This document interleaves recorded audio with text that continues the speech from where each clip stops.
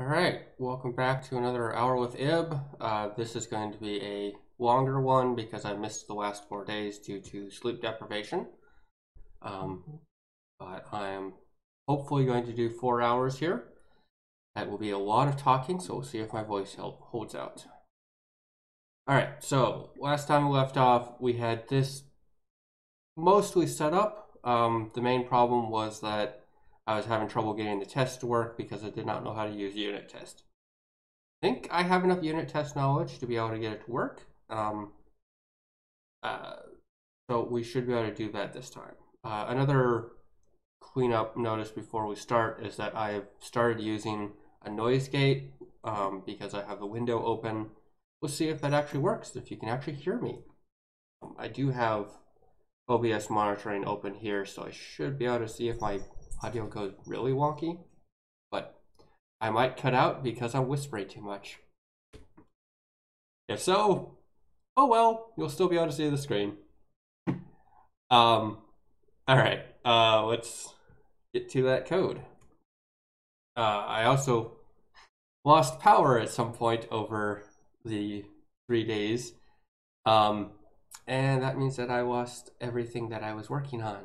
So let's see what we are missing here. I'm gonna go to Résumé, backend.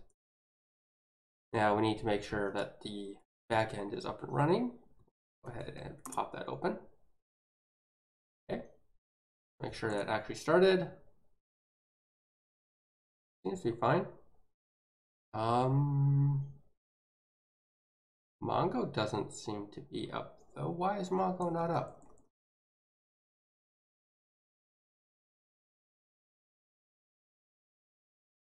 Huh. Okay. Ah, I know why. So the reason for this is that it was I didn't have them connected. Let's go ahead and do that because I don't need that anymore to do the testing. I actually do. I do need it to do the testing because I need to see if the health check will do it properly. Okay, let's pop open editor. Yeah. Oh, before I start editing though, let's see what I had been working on. So the disadvantage, lots of disadvantages, but the disadvantage as far as Vim is concerned of your computer suddenly turning off is that you get random files in the left open in the, which one? Well, it should be in swap, but I guess it had a more graceful shut off? I don't know. All right, let's go ahead and open up our Docker Compose stuff. So Docker Compose YAML and split it, and Docker Compose override the dev stuff. And you can see I have depends on Mongo, not connected. Let's open up our main app file. And let's open up our database file, our database connection file, and finally our tests.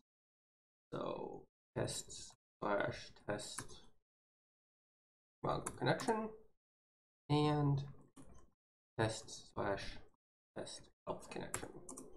Whatever. Okay. I'm just gonna remove that noise gate. I mumble too much for it to matter. Unfortunately means you're gonna get some background noise, but I think that's an affordable payoff. I don't know why I can't think of the right word for that. Whatever. Okay. So I also made a slight decision on how to change this.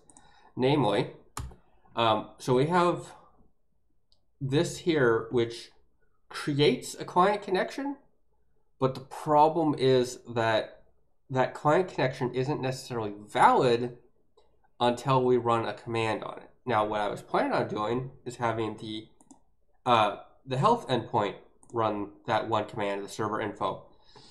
That's fine, I guess, but it means that we don't know that the database has failed until we try to initiate some sort of command on it.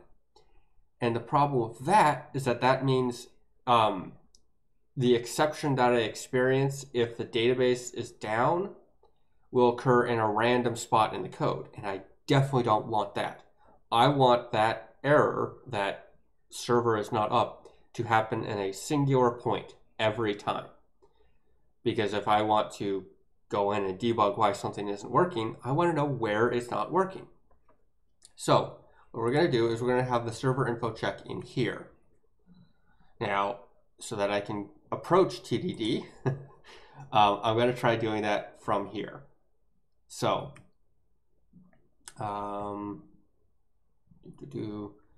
so we're testing the teardown here. App.db.closedb. Trying to figure out where everything is going on here. So this is app.db.closedb, which is, where is it referenced? Oh, it's just the closedb command under db. And what we do is we create an app, we do a test client, we call test, which is our dummy endpoint for now, before we get the health endpoint working properly. So health is going to be where we're hitting in the future, and that's the one that we're going to check for the closed. So when we get test, it accesses the database, so it does something with the database, and then it goes into getDB, it returns to g.db, that's fine. That's not mocked out, is it? It is. App.g db client equals mock.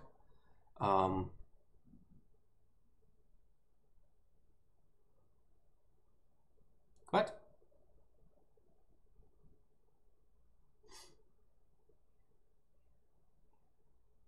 I'm missing something here.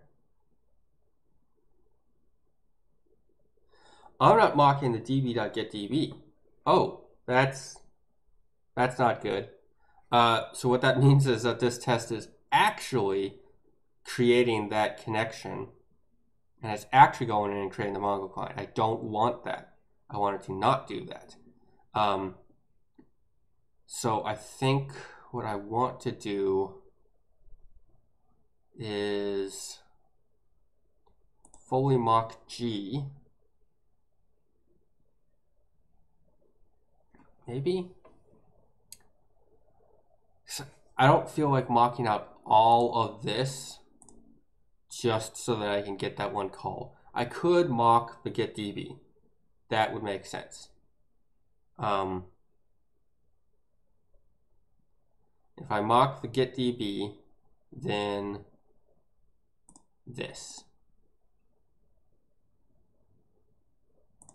So I need to mock the pop as well, right?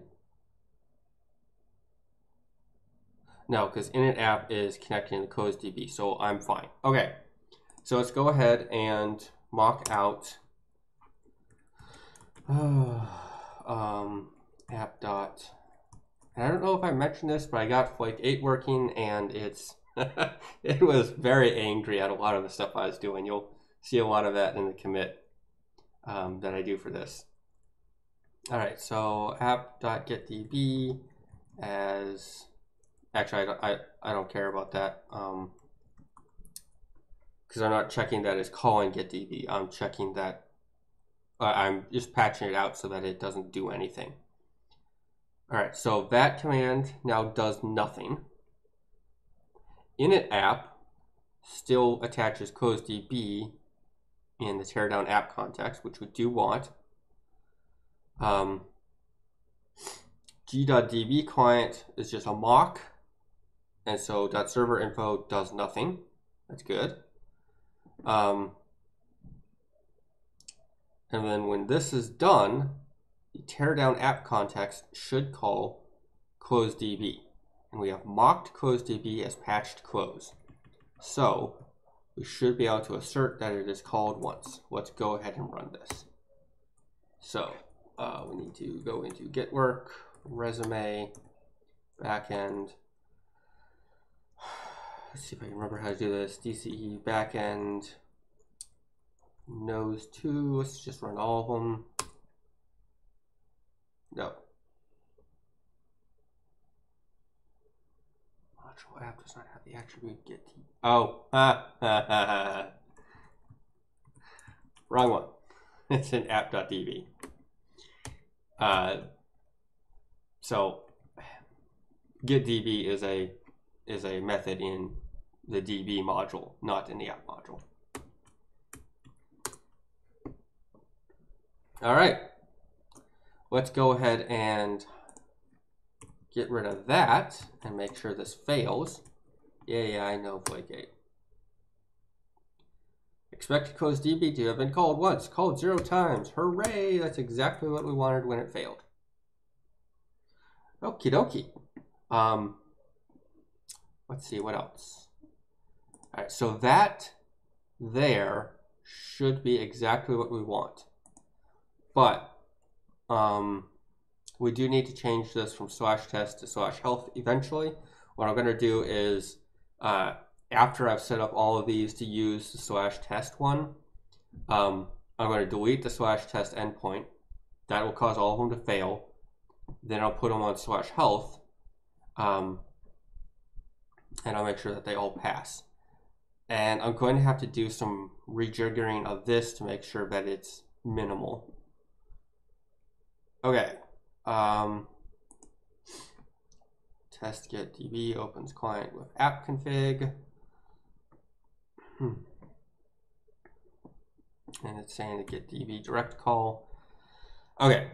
I also want another test here. Test get DB checks connection. So this will be verifying that we make a call to server info. So this is a direct call and verifies server info called. Okay, pass. We also want, I'm just noticing, oh yeah, closeDB closes client connection, good, okay.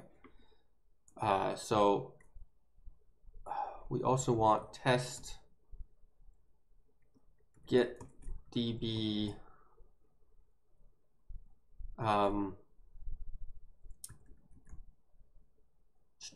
what do we want to do if it fails? Let's raise an exception. Raises exception if Mongo not available.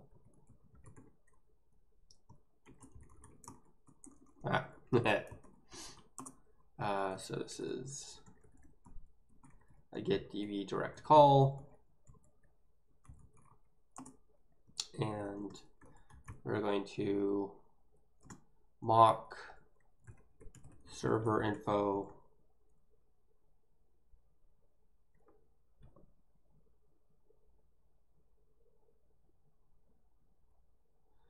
so we should mock server info to return where's it failing me? No, to raise, what is that error? What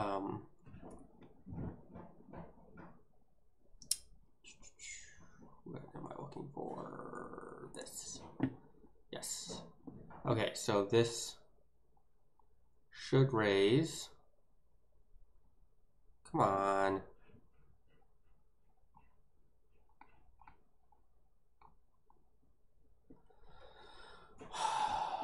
It's not going to tell me. Fine, I will force it myself. So, DCE backend Python. And we're going to do, let's let's go ahead and do exactly this. So we need to import PyMongo. And then we're going to do client equals pymongo.mongo client. We need to pass it the URI and port. And we're going to pass it URI of bogus and a port of bogus. No, port, I guess. That port must be an instant. 1, 2, 3, 4. There we go. And then client.serverinfo should throw an exception after an extended period of time because I forgot to set the timeout. Oops. There we go. Okay. Let's try to close the connection. Cool. Okay. And I think there's a specific one. Here we go. Server selection timeout milliseconds.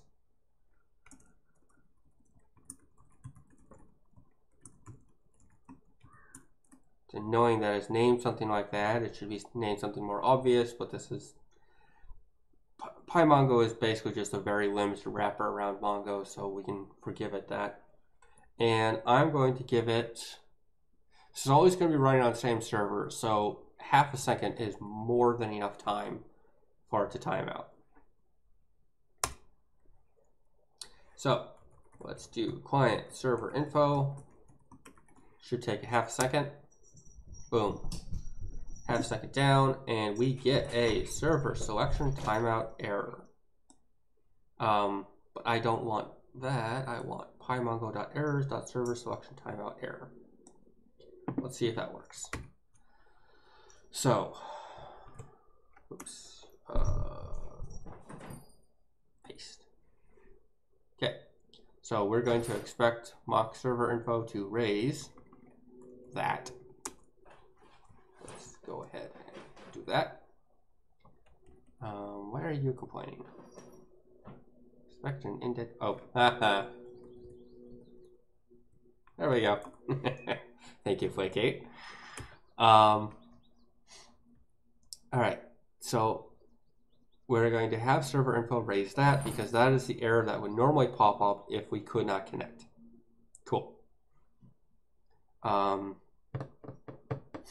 We might want to have other errors at some point for things like collection is missing, stuff like that. But for now, this is fine. I might also just let PyModem take care of things like that. So, all right. If you hear random scratching in the background, that's my cat's having lots of energy. So apparently this is the time they want to play together. All right. So it should check the connection, and if the connection is not available, it should raise an error. Cool.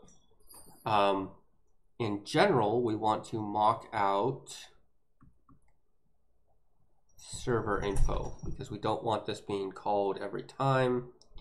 DB client, here we go. So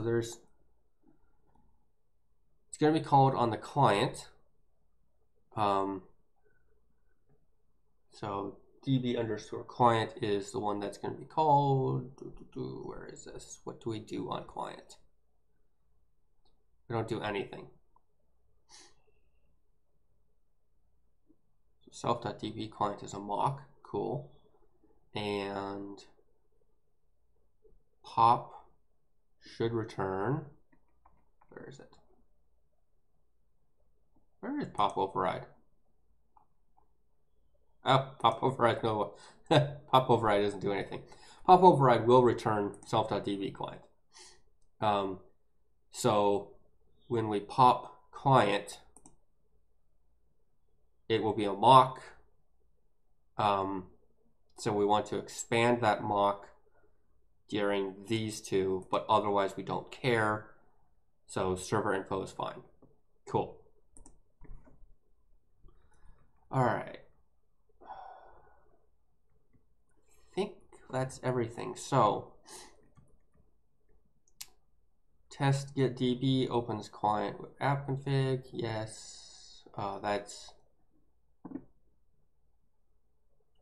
should be this call here. And so we're going to verify that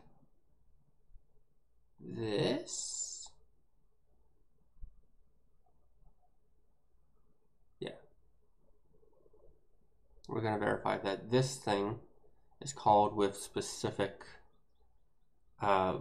values. And right now I'm going to go ahead and put in server timeout, no, server selection timeout milliseconds equals 500. Is Flake8 going to complain? It is not. Awesome. So Flake8 is also using PEP8, and one of the PEP8 rules is your variables should be underscore separated and be all lowercase. Well, that's not the case here. Obviously, it's using camel case because Mongo is C-based, and C has a standard of using camel case. But apparently, as long as it is a parameter into a method, Flake8 doesn't care. PEP8 doesn't care. But if I wrote a method that accepted a camel case variable, it would probably complain about that. I'm not sure. I'm not going to test it because I don't care enough. We're going to move on. All right. Let's go ahead and test that one right away. So this one's an easy one. We're just going to say, let's go ahead and make sure that we're doing this. So app equals create app, test client, and app.get.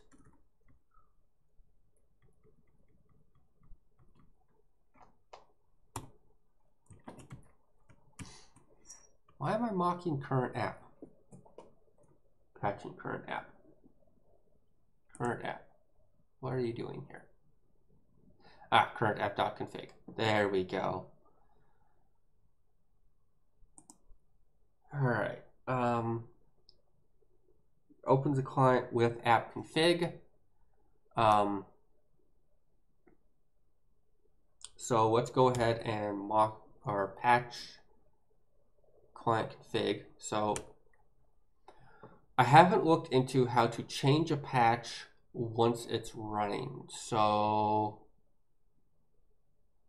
let's go ahead and do that. Let's do self.currentapp.config equals I'm going to go ahead and do that. We'll see if Flake8 complains about this.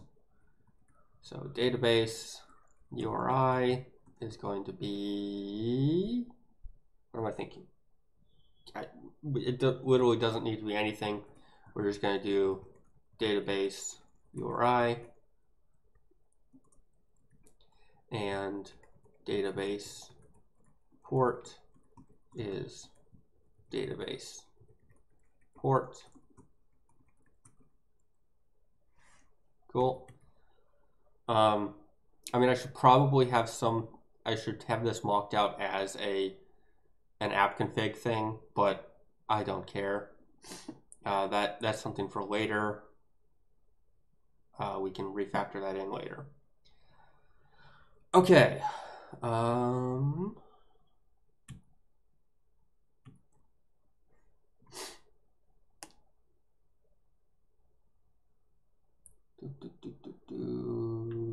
That should be right. We'll make that call, and as part of this, I need expect. There we go. All right, so self.pymongo.mongo client, maybe, dot assert called once with. I need to figure out why Python is doing that. I don't want a double indent. I want single indent. That is the one thing I dislike about Python, and that is PEP8's insistence on 4 spaces for an indent. I do not like 4 spaces. I like 2 spaces. It is so much easier to read, but I will adhere to PEP8 so that it's easier for other people to work with.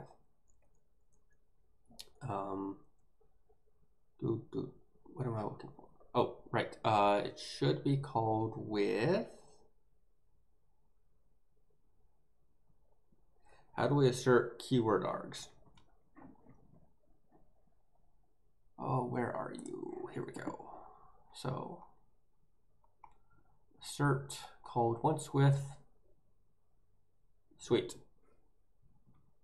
So all we have to do is database URI, database port, and server selection timeout milliseconds equals 500. Oh, Flycade isn't complaining. That's good. See if it works. Close out of that and run those two. And it failed. Why did it fail?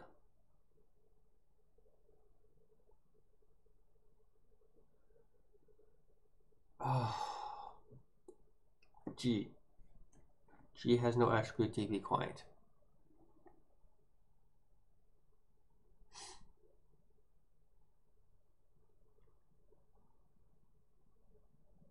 What's going on here?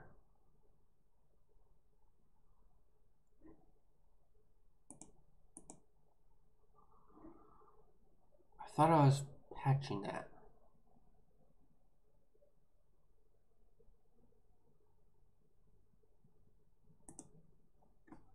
What's going on here?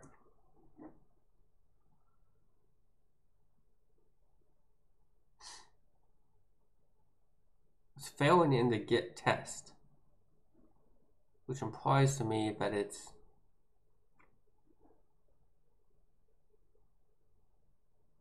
let's see here. Yes, this is the line that's failing. And that is because app.g. I only mocked out app.db.g. Ah. Okay.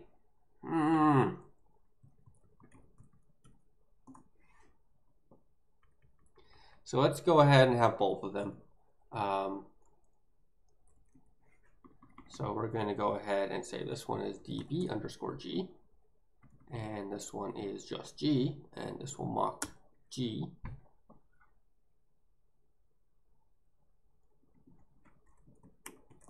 Let's see if this works. Not sure because I remember patching didn't work so nicely. Patch object has no attribute Mongo client.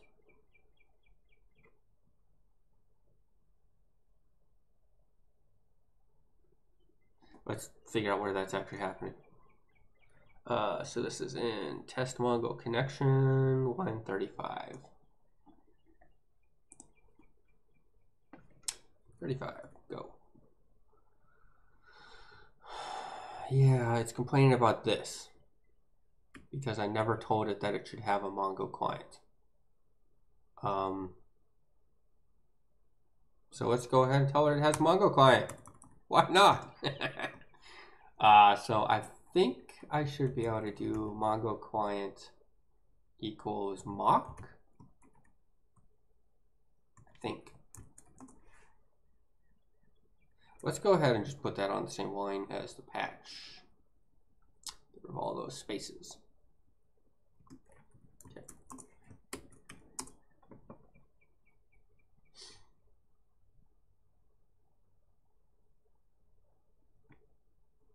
We just told you to have that. What's going on here?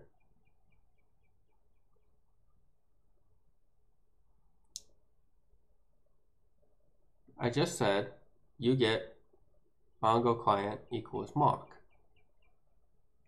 Why are you saying now that you don't have it?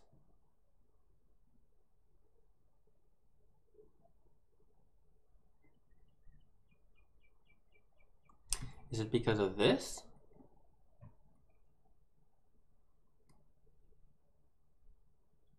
It's probably because of that, because I am now telling it that Mongo client is a mock, but then I'm telling that Mongo client actually has a side effect of self.db client, when in fact that side effect should be inside the mock. Got it.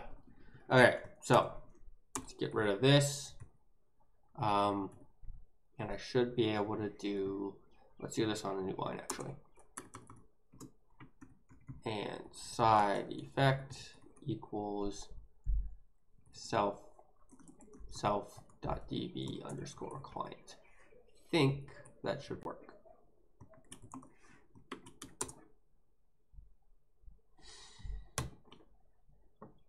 Why are you saying that? Okay, so this is app.db.pymongo. app.db.pymongo.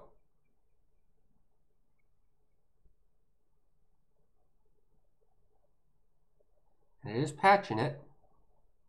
We know that for certain. Whoops. I should be starting that. Self.db underscore g dot start.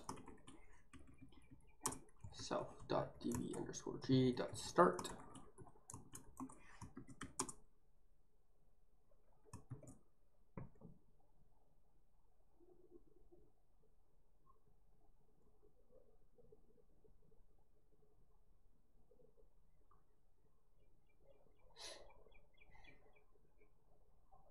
Why is it not working? Let's go find patches.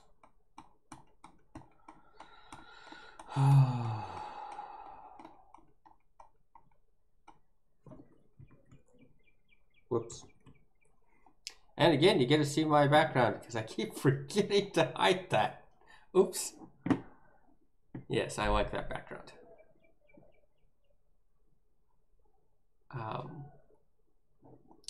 The reason I accidentally switched to that is because I work in, my work computer is a Mac, whereas my personal computer is a Linux box. And on Mac, in order to do a find in page, you do essentially the Windows key F, Command F, on a Windows keyboard, which is what I have hooked up to my Mac. The Command key is the Windows key. On my Linux box, Windows key F switches to the F desktop, which is currently empty, which means you can see my background.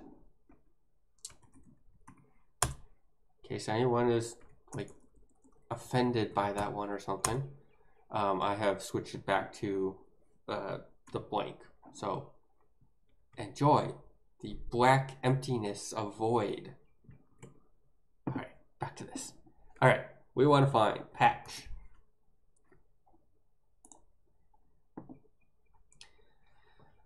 So we should be able to pass in keywords, keyword args.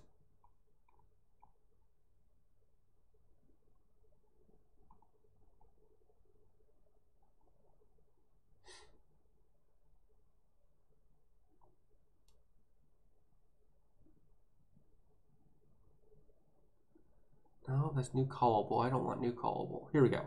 First and second. And that should return 1 and 2.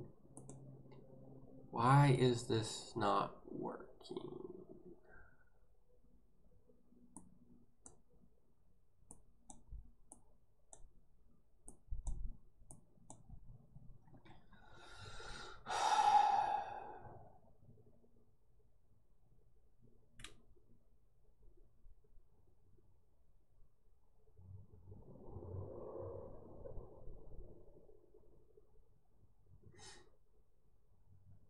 Yeah, so I know this.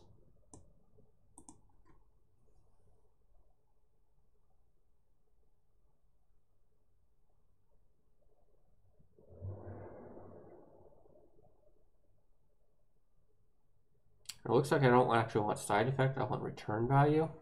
So let's go ahead and change that at least.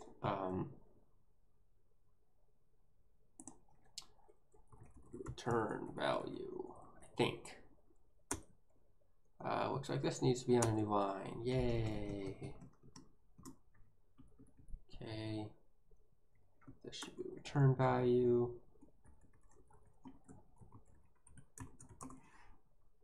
It's still not working correctly. This should guarantee that it works, because going by this, first equals something.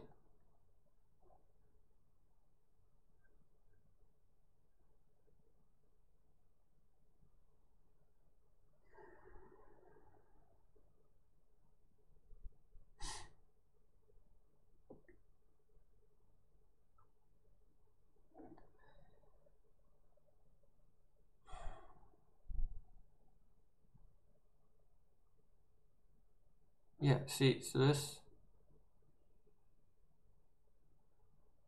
method at return value, yeah, that. Other dot side effect here, okay. I mean, if you took this and replaced it with PyMongo instead, then it would be exactly what I want. So why isn't it working? Let's try this again as just the patch. So we're going to do ** Mongo client dot return value equals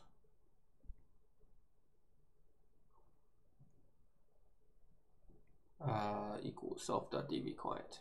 There we go. I think I need colon there.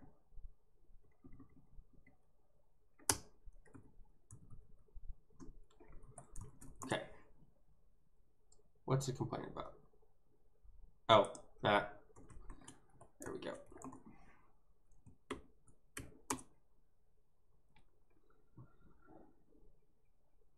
Function. Okay.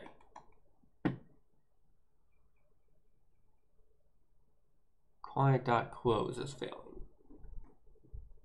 Okay, that's fine. That means that I'm actually failing something. There we go.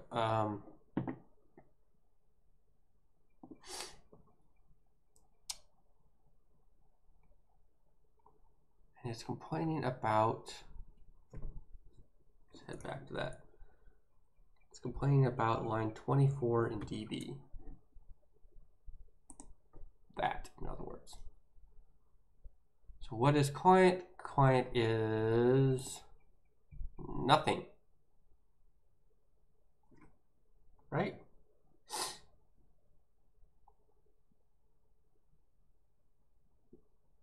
Yeah, client is nothing.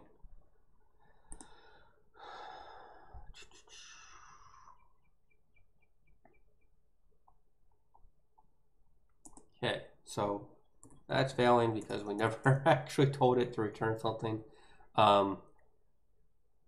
Let's go ahead and do if args0,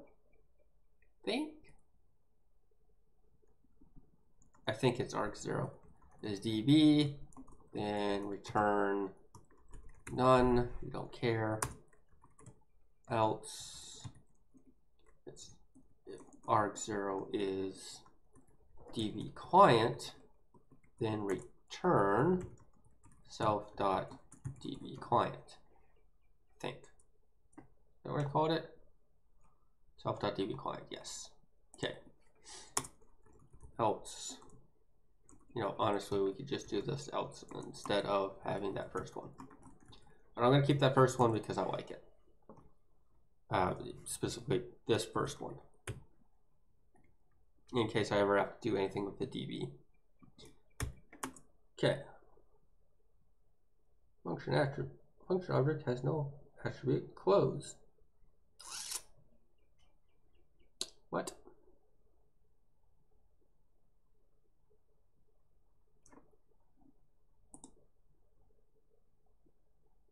Okay, so app.db.g, pop return value, self.pop override. Is this supposed to be side effect? Let's try it.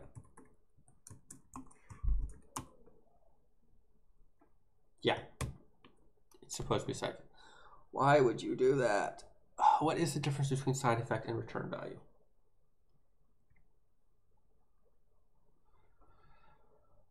I thought side effect is raise something.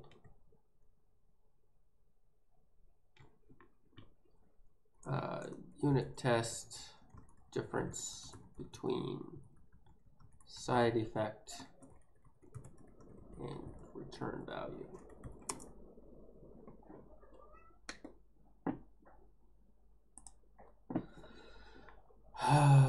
Okay.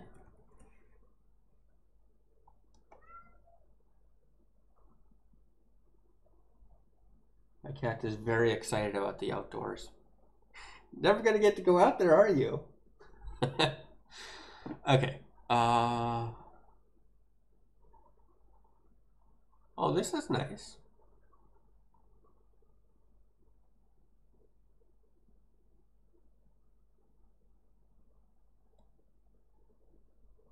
Oh, why would I do that? Right there. Okay. So this means I don't have to bother with. Oh, I do have to bother with a method. Oops, never mind. Okay, so I honestly have no idea what side effect is, but I can remember this.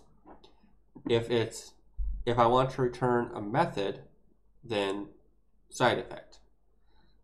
Or rather, if I want to have it act differently depending on input, pass a method to side effect.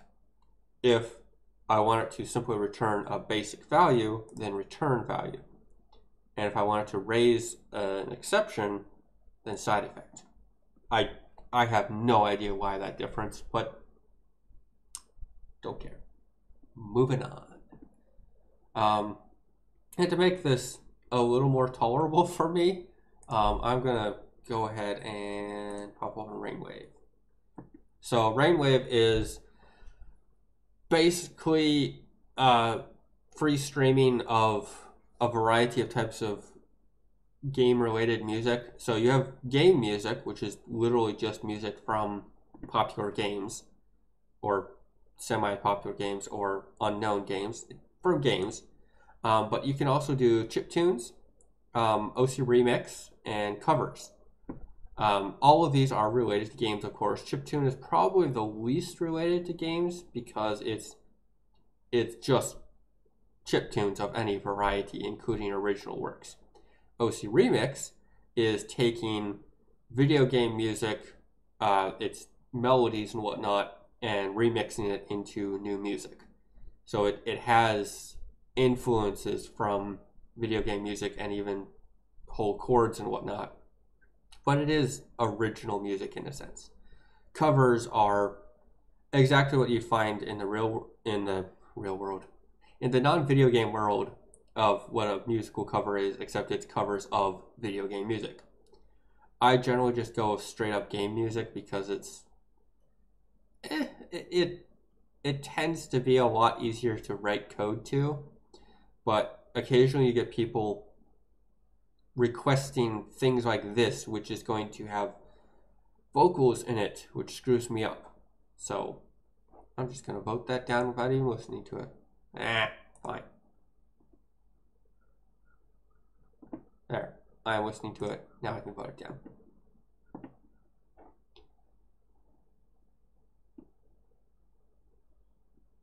And I'm not sure why I'm not hearing anything. Havu? Where's my music?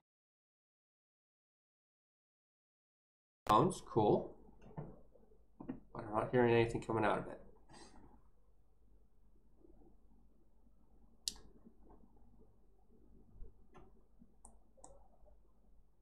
No, it's not that.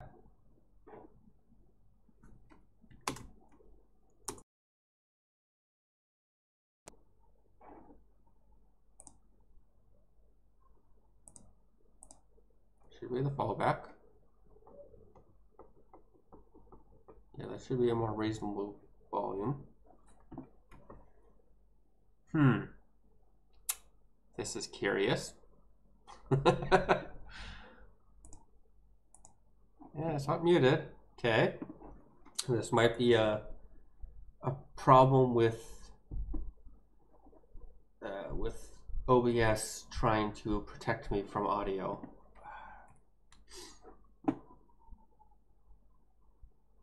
Could also be that I'm not allowing sound. No, I'm allowing sound.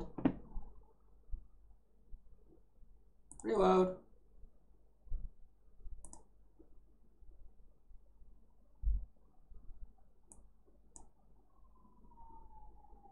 Nope, I'm not getting any sound out of this at all. Alright, I guess I am going without any sound.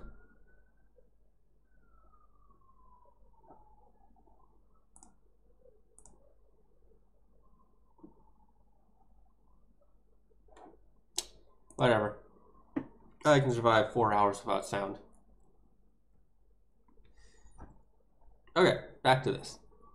Alright, so we do actually need side effect there. Still having problems with this one. Patch object has no attribute. Mongo client. But I told you to do that.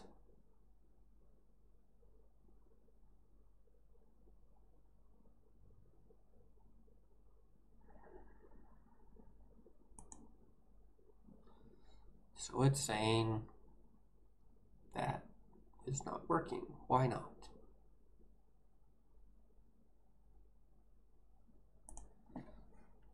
Print by Mongo. What's going on here? And let's stop running all of them. We're going to do test Mongo connection dot Mongo connection tests dot test get db opens client with app config.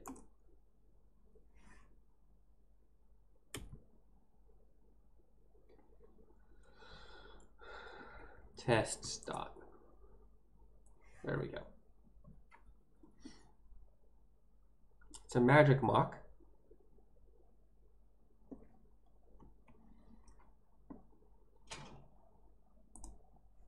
And it should have that.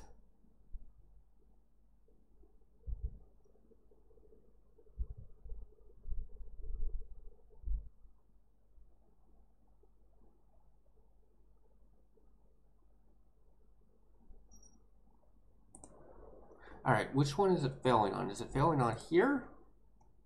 Is it failing in the database? No, it's failing here.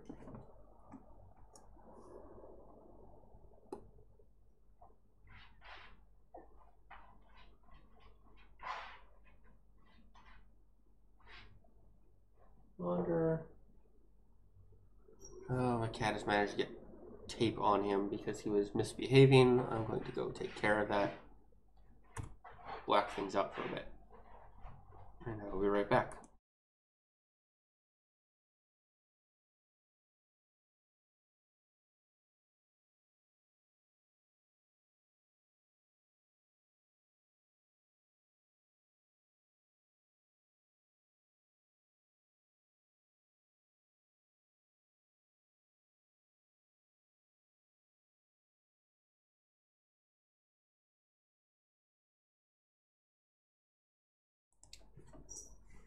Oh, the joys of owning cats.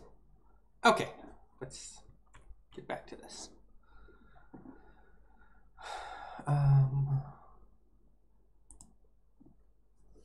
Mongo client return value. Okay, so I figured out what's going on. So the reason it's complaining about this is that the patch object is this. The patched object is .start. So what I have to do is I have to figure out how to access that patched object without restarting it. Or alternatively, I could do self.mongo client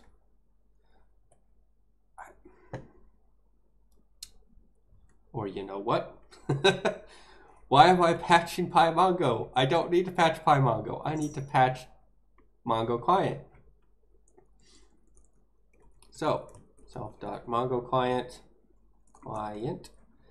equals patch app.db.pymongo.mongo client. And this should have a return value of self.db client. See if that works.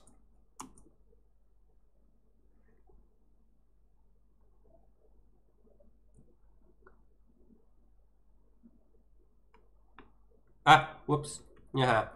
I also have to change this. So Mongo client. Whoops. I can't type today. There we go. Okay. Let's make sure that I have all of these. DB client doesn't need to be a patch. Yeah. Let's go ahead and pull that out. That will go up here.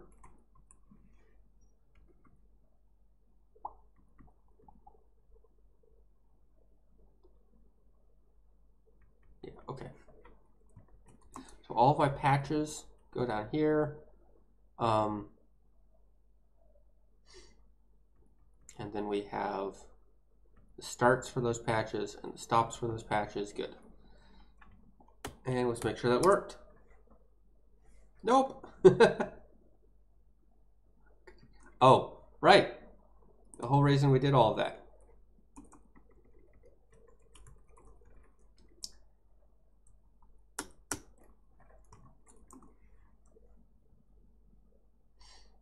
Okay, so Mongo client should have been called once with database URI, database port, and server selection time at milliseconds equals 500. Still no.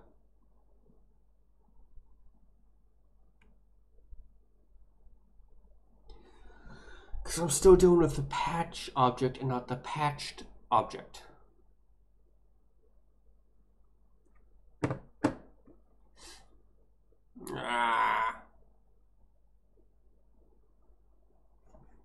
Okay. Do I do a cert call? Yes. But it's with patch as, yeah, okay. So I need to figure out how to access the returned value from start. So let's see if we can find patched object. No.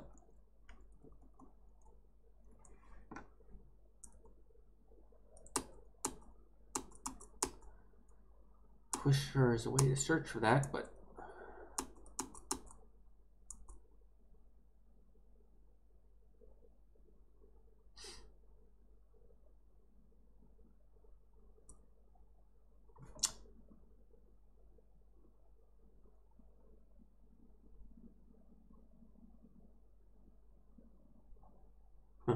all right.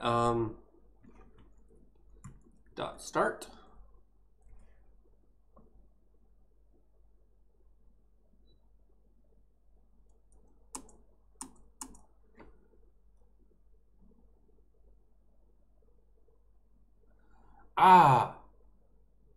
Okay, there we go. All right. I was wondering if that was a possibility. All right, so instead of doing self.mongo client, what we do is app.db.pymongo.mongo client dot assert called once with.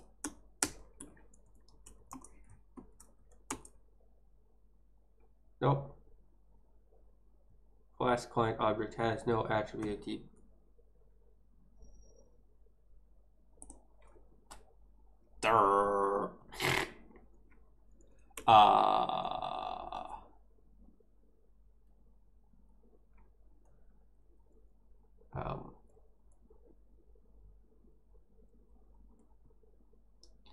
Just call it underscore app. Why not?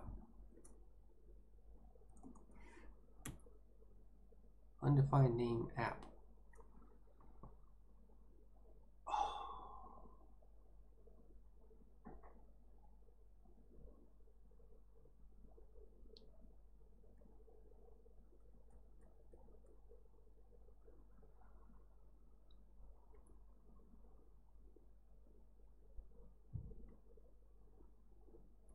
Okay, this is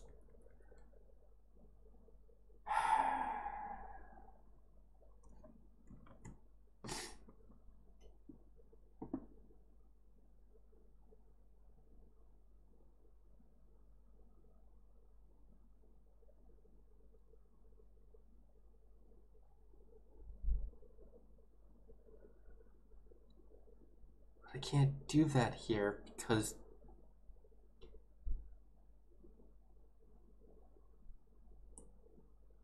I'm not supposed to be able to use assert, right? I thought it was a PyTest thing, not a unit test thing.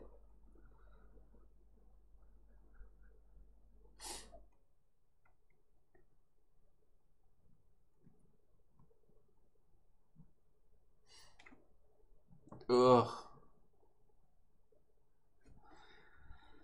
All right, let's put that back.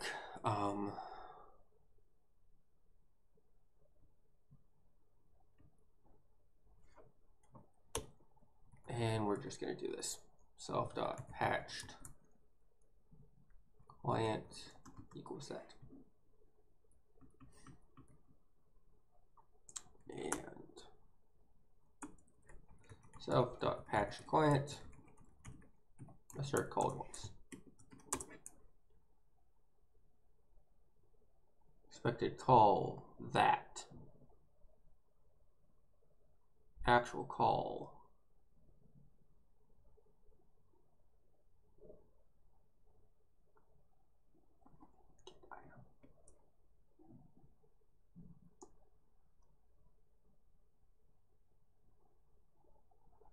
Okay, so we have current app patched, and we say .config equals that.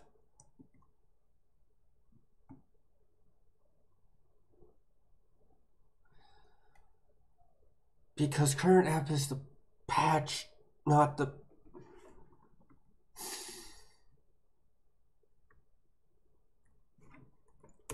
self.patched app. Whoops, nope. Self.patched app equals that. Self.patched app config equals that. Try this again. Okay. You can get rid of that puts, wherever that puts is. Here we go. Okay, that was a lot more fiddling than I was expecting, but it seems to work now. I wish I could figure out how to get that patch client without setting it each time, but you know, it's a little extra memory. It's not much. So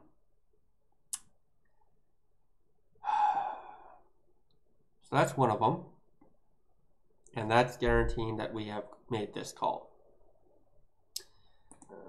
We need to next check that it's assigning client to the request variable and also the client.résumé to the request variable. So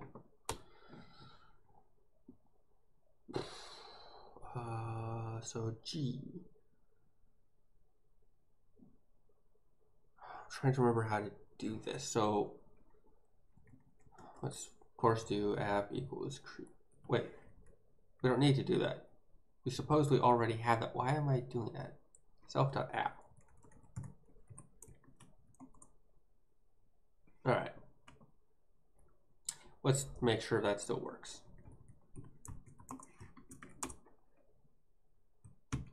And I've even been doing this all wrong. I had said that I was going to do a DirectDB call for these. Yeah, so I need to actually do these DirectDB calls.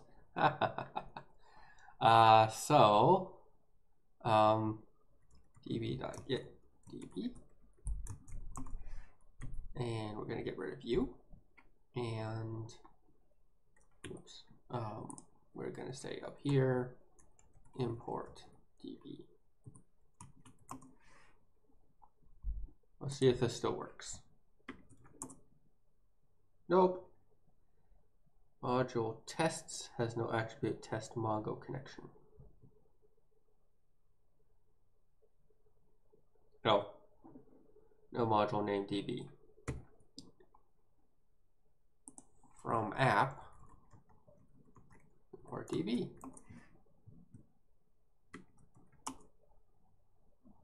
There we go. Okay. Now let's figure out how to do this. So we're going to have the same setup. I'm going to say from, we're going to do that same DB get DB. And it looks like we're going to need this on all of them. I think. Nah. Now let's try this without that and see if it fails. Whoops. Get DB assigns client to request variable.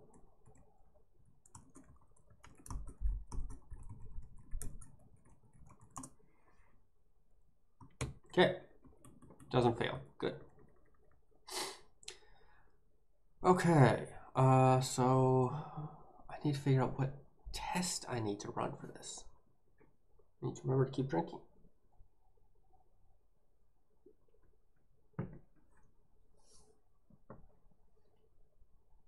So what's going on here? In here, we're assigning something to DB client. And specifically what we're assigning to it is the return value of Mongo client, which is in fact self.db client, which is a mock. Sweet. All right, so we should be able to do a simple assert.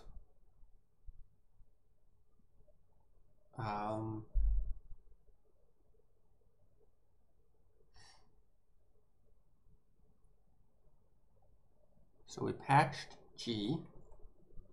So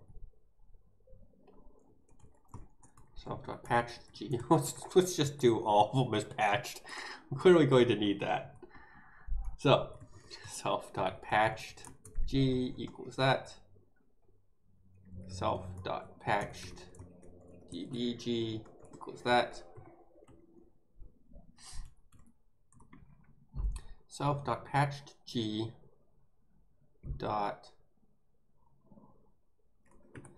See, this is the problem, is I know how to assign them, but I don't know what the asserts are to use.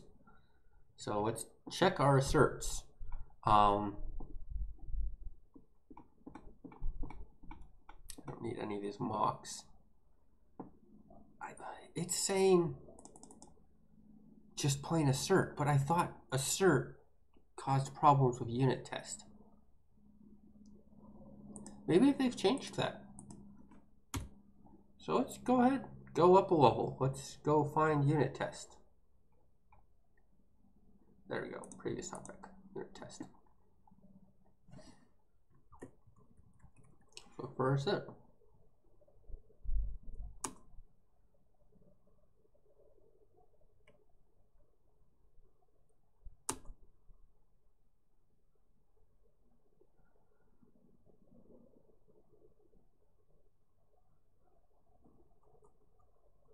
Okay, so I can do assert equal. Cool.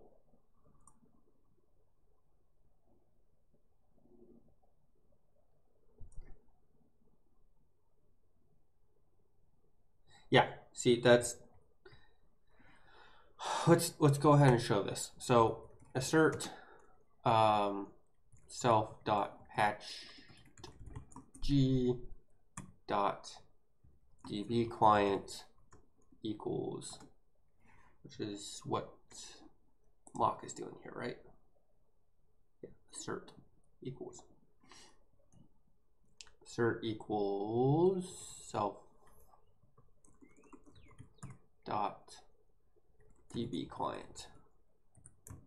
So this will throw an error if it's incorrect, obviously. Yeah, here we go.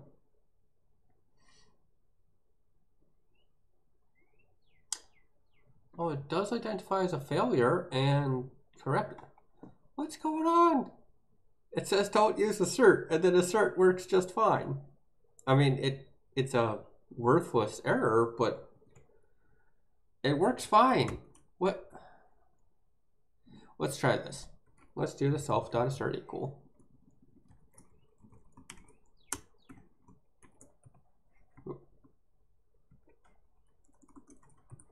And what does that return? It's a slightly better assertion, but I mean, it's still worthless. Now it's saying that the two mocks are not the same.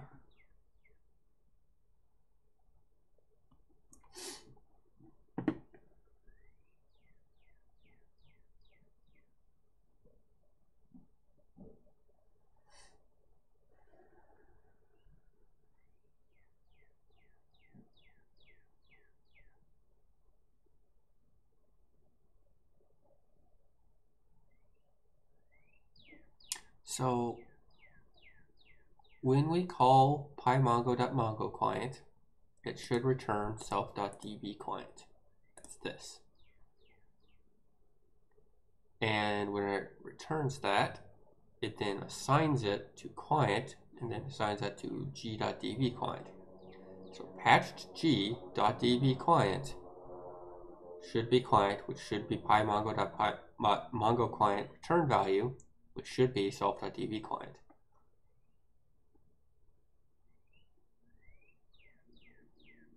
What's going on here? Let's try side effect. See, this is the problem with not understanding the difference between side effect and return value. I have no idea which one I'm supposed to be doing.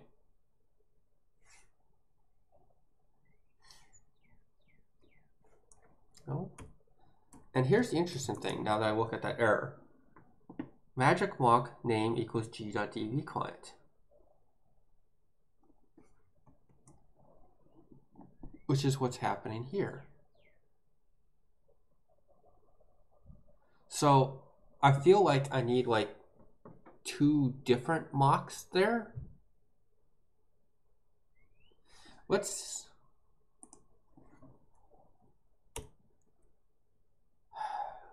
try to assign something here. So let's say this here. So dbg is the one that's having this problem. So let's say that db client equals 0. Sure, why not?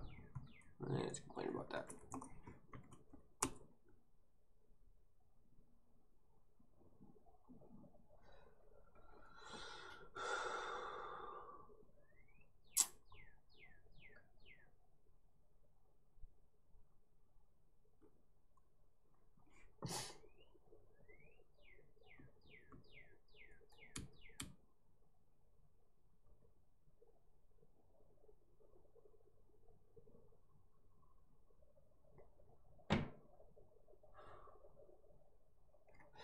What happens if we just flat out remove this?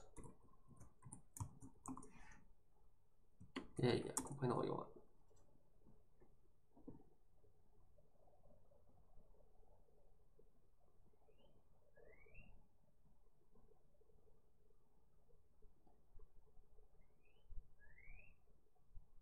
See, that's my problem there, is that it's trying to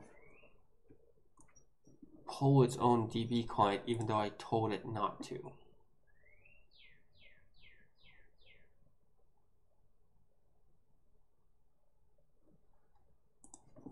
What is this? Print G.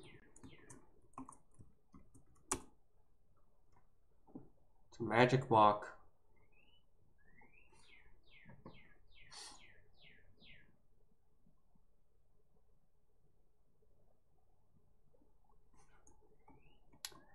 It's refusing to return a DB client.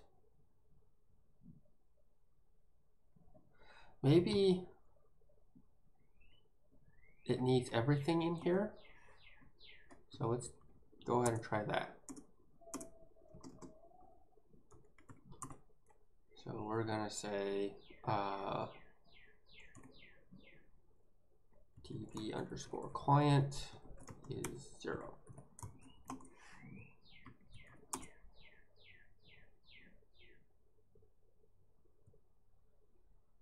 Nope.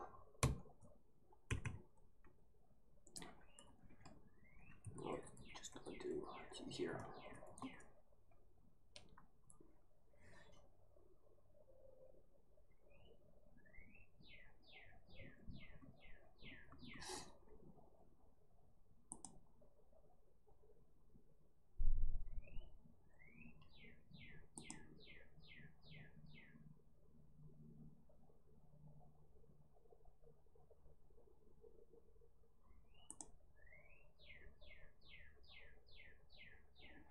Let's try that. Let's print client. See what that is.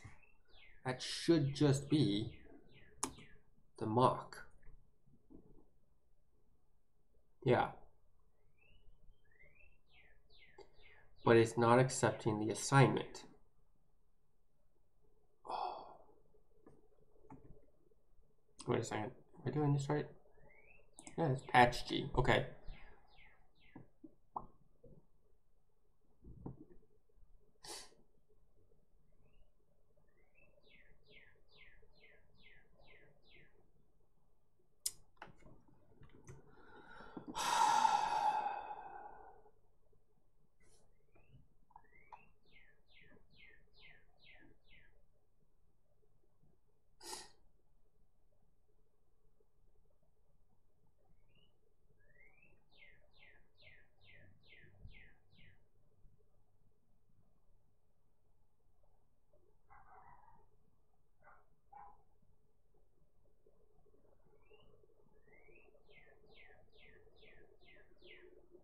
So we don't want to patch object. Patch object is patching just one method on a one method or one attribute on a class, and I don't want to do that.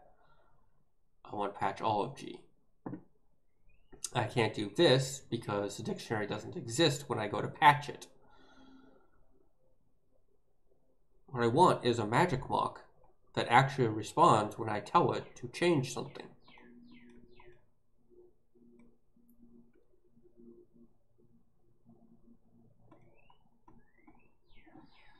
Oh, let's go searching. So Python unit test assert assigned attribute.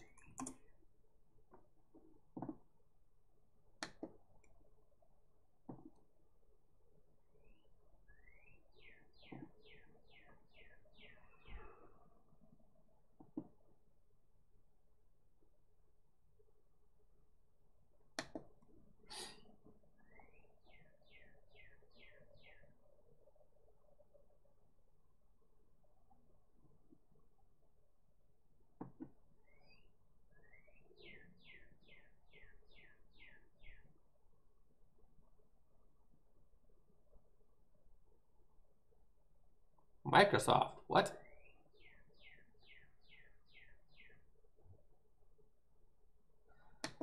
Now let's see if that has anything to say. Yeah. Attribute.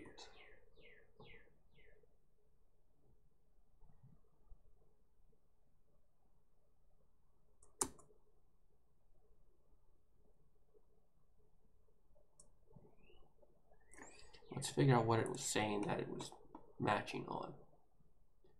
Signing an instance attribute.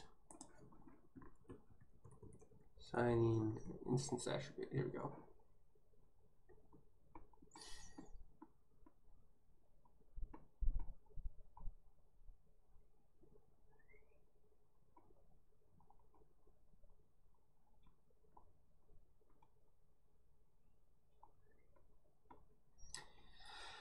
These are all for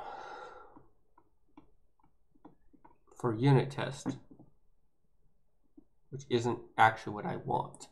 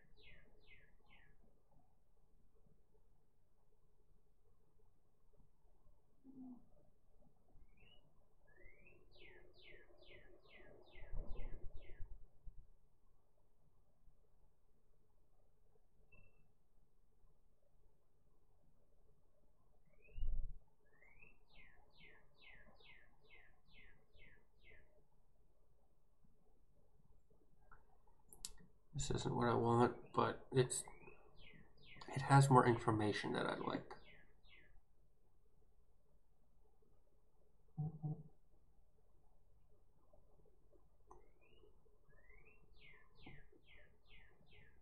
Yeah, so it's failing to mock name, but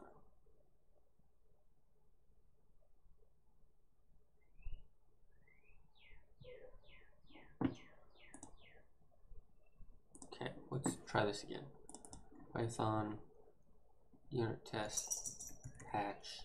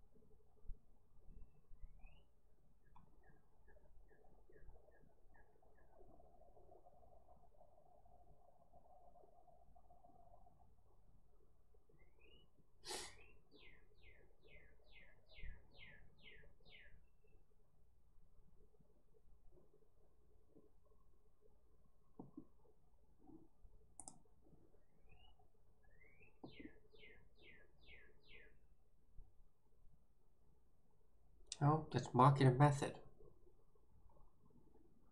I want to mock a method.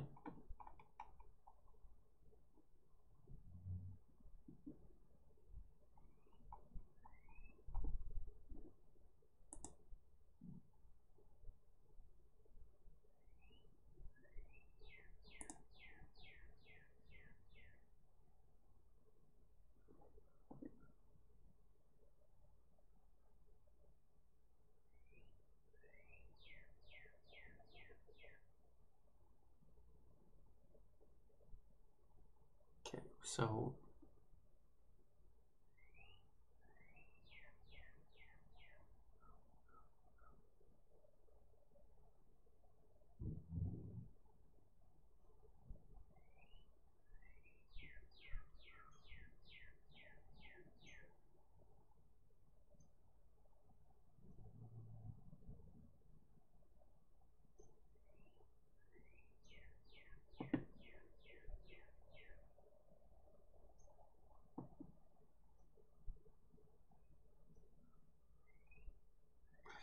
yeah, this is an extremely exciting episode. I stare at documentation. Right, so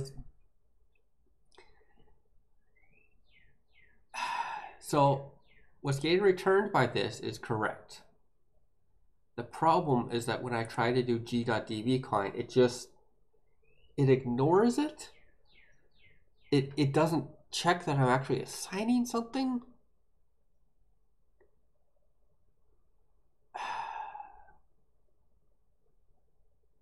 Let's go ahead and print that right afterwards.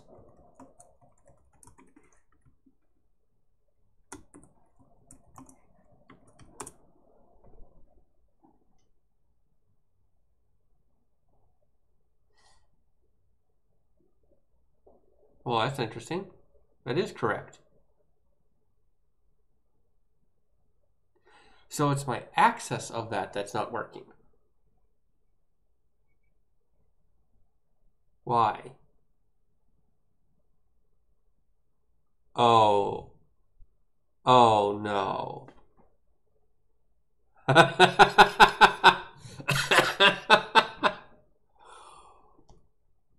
I feel stupid. And this is another part of software development that you will encounter in the real world, is that you will spend, in this case it was only like what, 15 minutes trying to figure out a bug that doesn't make any sense. And then you realize it's because you spelled it wrong. Patched G is the G that exists here, not here. Ow. Hi, cat.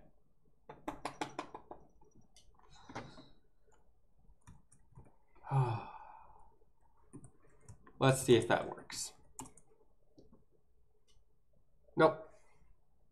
What? Oh, patched DBG, not GDB. There we go.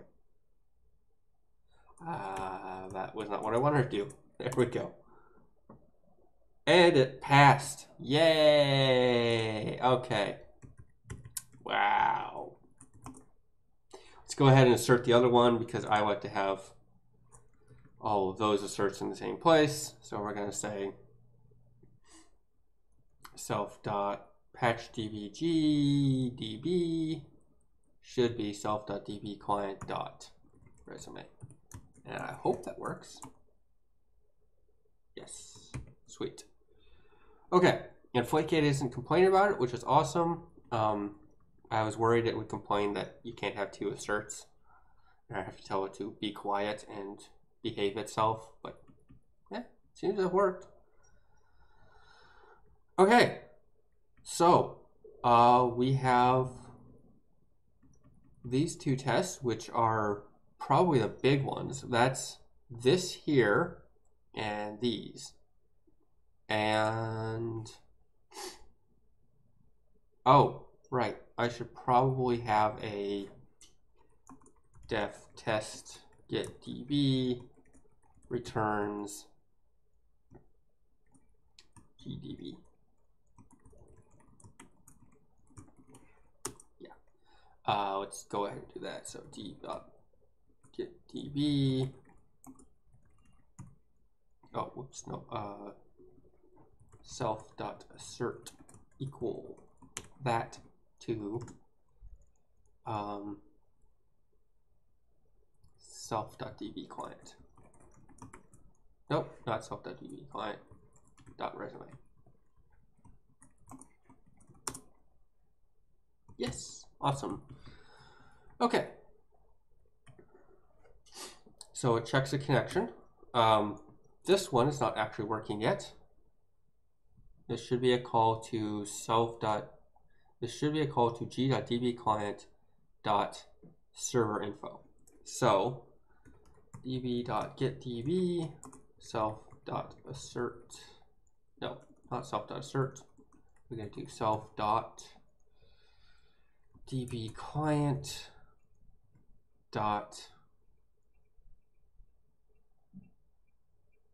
What was this? Server info? Server info. Server info dot assert called once.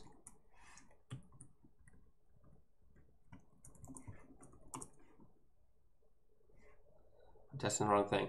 Nah.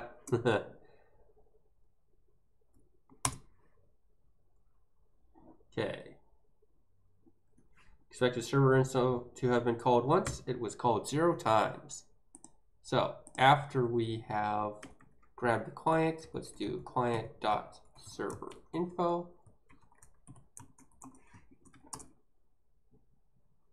Cool. Okay. So we've got checking the connection. Now we're going to say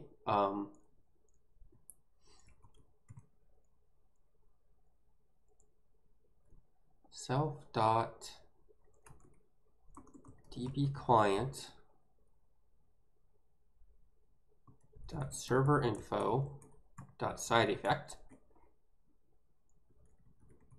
equals that mess. Pymongo.errors.server selection timeout error. Now, looks like we're gonna have to put this on 2 lines. And define main Pymongo. Yes, that's because I haven't imported it. Let's go ahead and import that.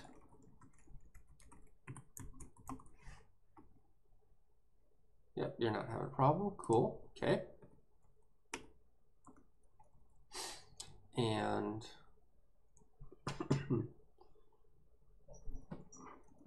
let's see. Then we need to assert raises. I think that's what we want. db.getDB, and it should raise pymongo.errors.server selection timeout error. That's a mess. Let's go ahead and put this on a line. Okay, get rid of pass there. Why are you complaining? Backslash is redundant between brackets. Cool.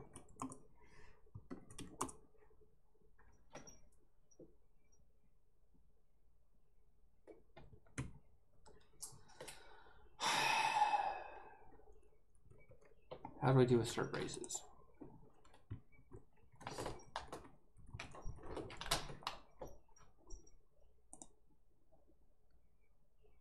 Exception callable. Whoops. So we need to do this in reverse order. The easiest way is to get rid of that. And instead do db.getDB. Cool. And this allows me passing stuff in, right?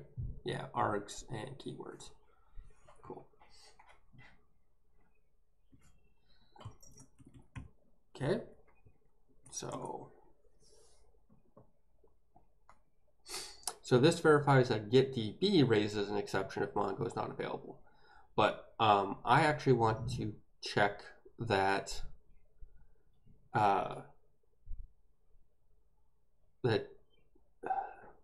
that server info raises an exception. So what we're going to do is we're going to have another one here. And the reason for this is, what if Pymongo changes how it handles things and now server info doesn't raise that specific error? If that's a problem, well, then my other tests aren't going to catch that, because my other tests explicitly say it should raise this kind of error. Check that it raises that error. Well, yeah, obviously if I say raise that specific error and then check that it raises it, it will raise it. But what if there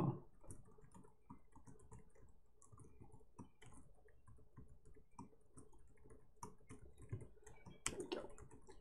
So this is not the smartest thing to test, but this will protect me from any upgrade problems.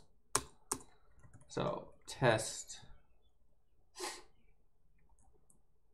Mongo server info raises error for bad connection.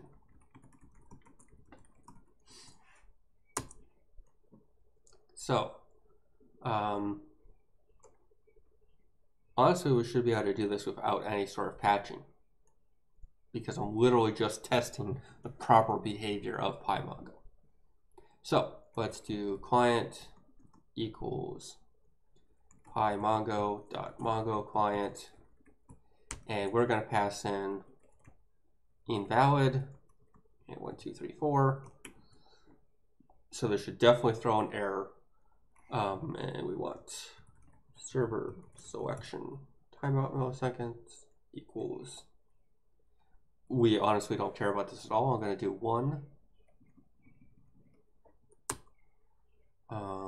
This should be tabbed in. And then we can do self.assert raises. And this is that really long one. So pymongo.errors.server selection timeout error. And it should be client.server info. Let's run all those tests. And boom, cool. So we just have 2 more here, right? And then what I'm going to do is I'm going to rip out the test endpoint. I'm going to rip out all of that DB code I just wrote, or that I copied over, and then I'm going to rewrite it at the bare minimum. And then I'm going to compare what I have at bare minimum to what I copied over. So basically what I'm going to do is I'm going to rename this file. And the goal of that is to make sure that I have tested every piece of code I have in here. The other thing that I could do is I could run a coverage analyzer, and that will tell me what all I have tested. And I'm actually kind of curious what that does, so I might do that as well. So let's go ahead and do. All right, so close DB, so this, and it should be popping. So we should self dot patched g dbg dot assert dot pop dot assert called this is that. This is when I was looking at the test that we have. So assert called once.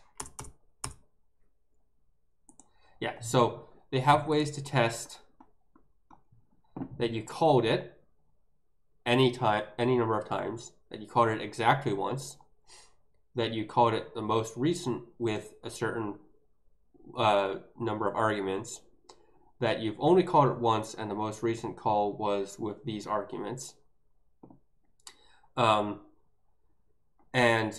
that you called it at any point in time with a certain number of arguments, but there's no way to check that it was called X number of times. So it was called, there's no way to assert that it was called twice. But you can do assert has calls. I'm trying to figure out what call is.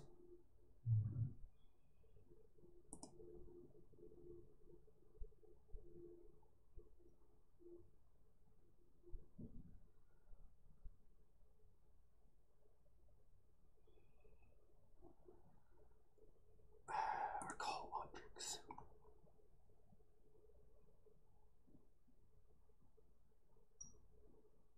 All right, I need to import call. Got it. All right, so there is a way to assert that it has a certain number of calls, and that is called in a certain order.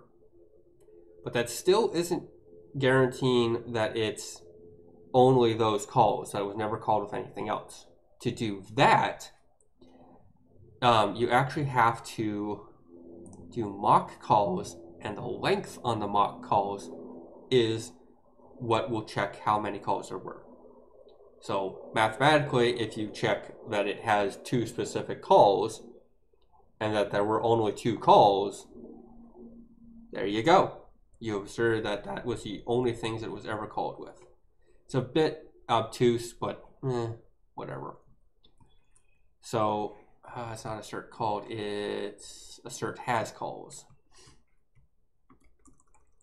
So assert has calls. And this is an array of call objects. So let's do that. And we're going to have a call object with DB and none, and a call object with DB client and none. Since those are the only two ways that pop should have been called. Okay. What are you complaining about here? Undefined method or undefined name call. Yes, that is true. I think it's here. Yes. Okay. Let's see if that actually works.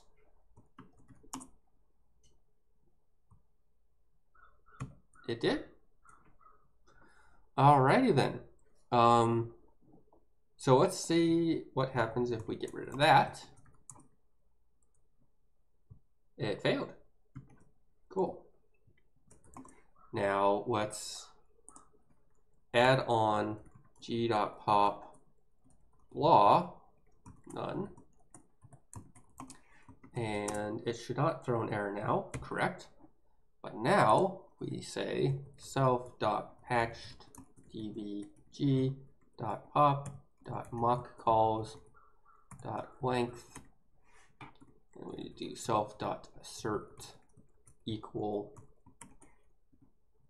and this should be 2. That should throw an error.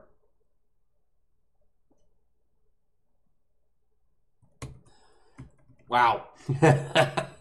I've been writing too much Ruby code. I actually forgot the way to do it with Python. What? There we go.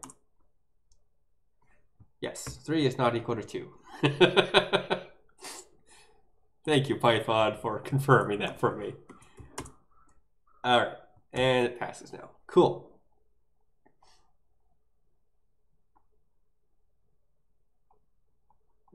Okay, so the only test we should have left to write is this one, and that is that the closed DB closes the client connections if the client is not none.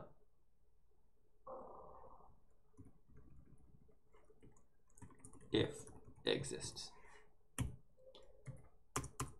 Def test close DB does not close client connection if none.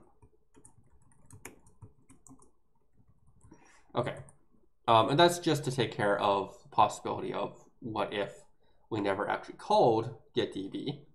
We want to make sure that this if client is not none takes effect. Okay, so now client equals g.pop db client should return self.db client. So that should work correctly. And then what we'll do is we'll say self.db client equals none for the other one.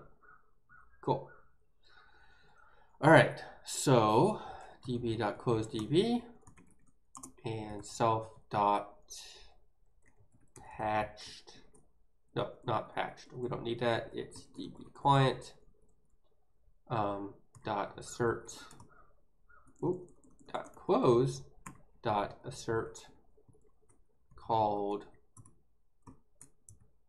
once with, oh, just once. We don't need once with. Yeah, that should be all I need. Now let's go ahead and write this one while we're at it. So self.db client equals none. Then do db.closeDB and self.db client.close dot assert not called.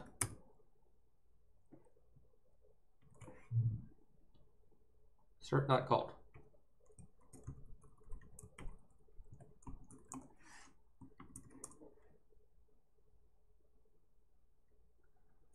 Type has no attribute close.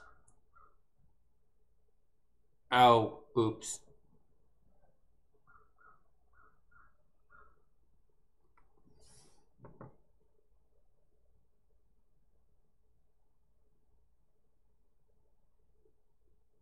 How do I test that then?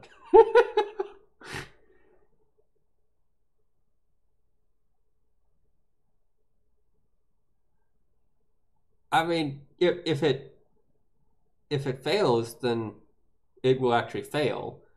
It will throw an assertion, or it will throw an error because it will say that none has no attribute close.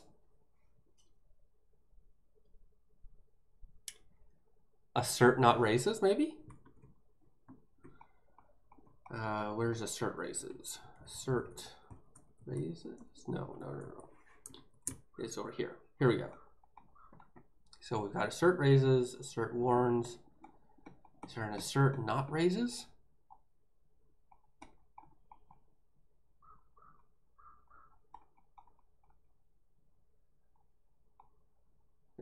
Nope.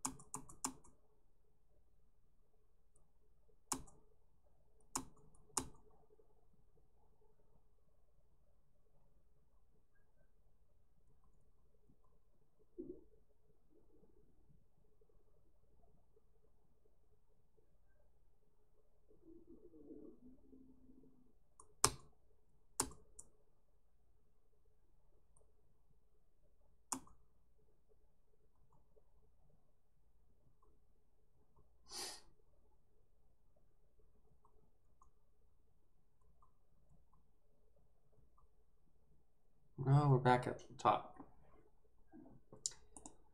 This maybe? No, because it insists on that. All right, Python unit test. Assert not raises.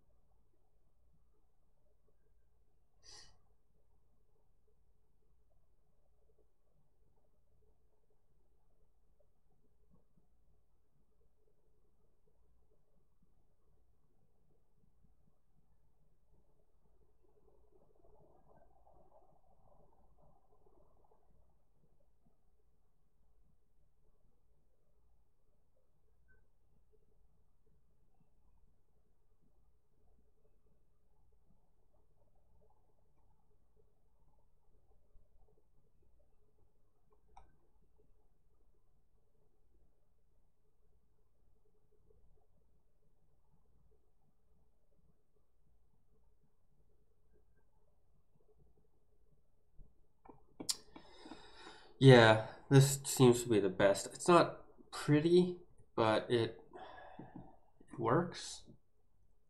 So we're gonna say self. No, we're gonna do try. Whoops. Try that and accept.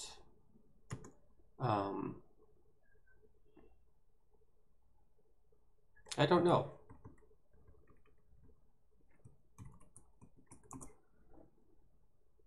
Let's get rid of this and find out.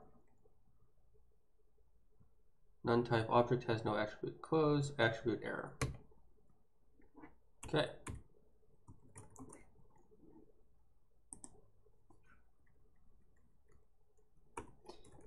So try that, except, except with attribute error as E. Let's try that.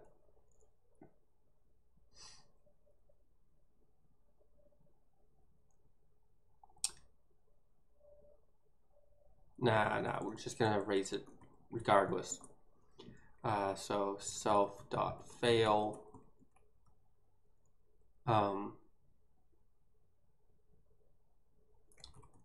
Close DB should not call client.close if client is none.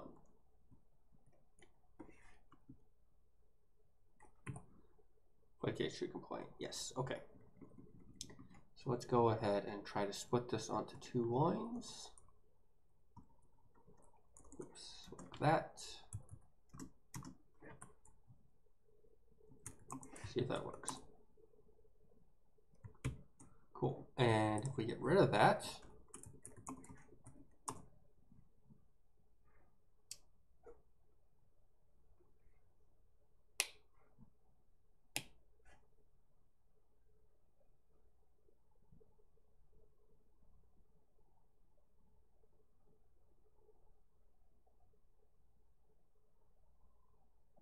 okay. I think that's the correct way to do it.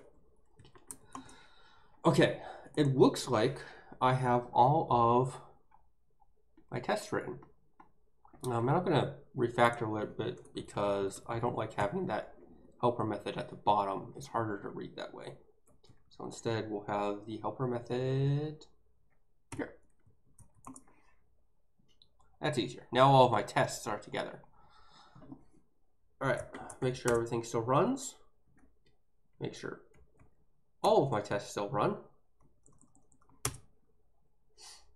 14 tests running, woo! Okay,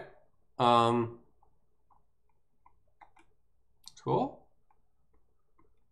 It said 10 tests. Let's make sure. 1, 2, 3, 4, 5, 6, 7, 8, 9, 10. Cool. All right, we have 10 tests running. What I should be able to do is rename this file, create a new one, get rid of the test endpoint, and that should do everything. Nice. All right, let's go ahead and do that.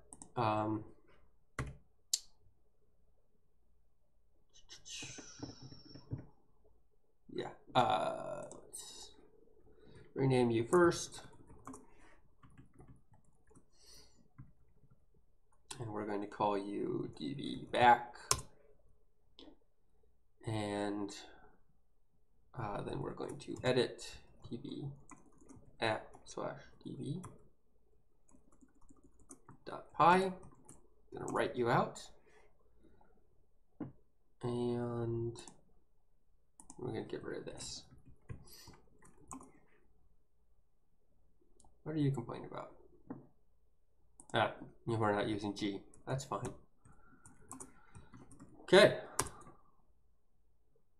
Everything failed. Woo! We got 13 errors?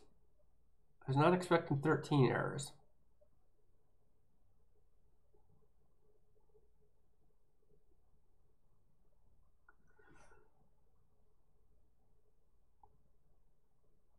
All right, so let's look at the non-test Mongo connection errors, which should be here.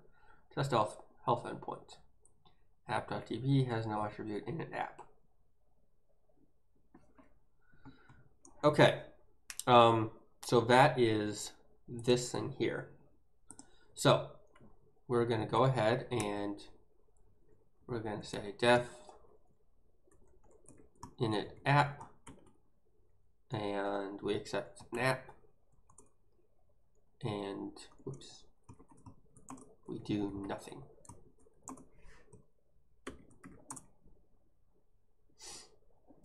And now we have 14 tests failing.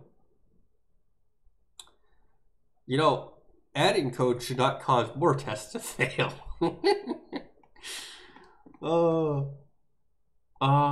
Whoop, nope. ran 14 tests in 0.129 seconds. Now we've got 9 failures. Why 9 failures instead of 10? Because one of the tests is saying does not throw an exception. I think that's what's going on. Be nice to know which one is not failing. Let's see. Closed on request end.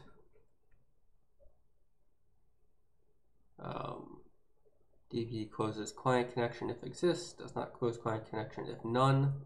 Those two are failing. Cool. Close DB removes request variables. Cool. Get DB 1, 2, 3, 4. Did I miss something? Yeah.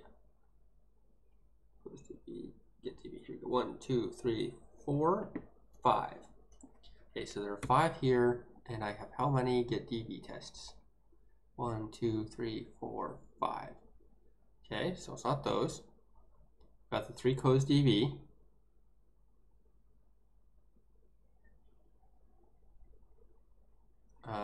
That one is probably failing. Mongo connection teardown tests. This one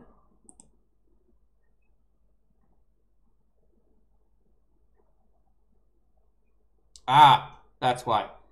This isn't failing because this is not testing my code. It's testing Mongo's code. Let's actually move that into a separate test suite. So tests/test third party. Not RB. Hi. What am I doing? All right, so in order to do this, we need import pymongo, import unit test. Do I need mock? I don't need mock. And class mongo tests. We'll do pymongo tests. Unit test dot test case. Now, a couple of others will fail if things change, like what if they no longer call the connection thing Mongo client? That will fail, but it will be an obvious failure. Whereas if the type of error that's being returned changes, then it's not an obvious failure. So let's go ahead and do this. Def test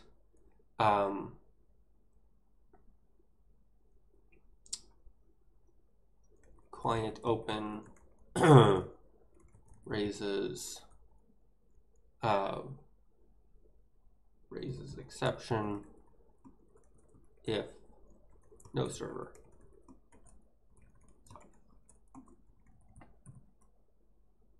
There we go. Figuring it's going to do that.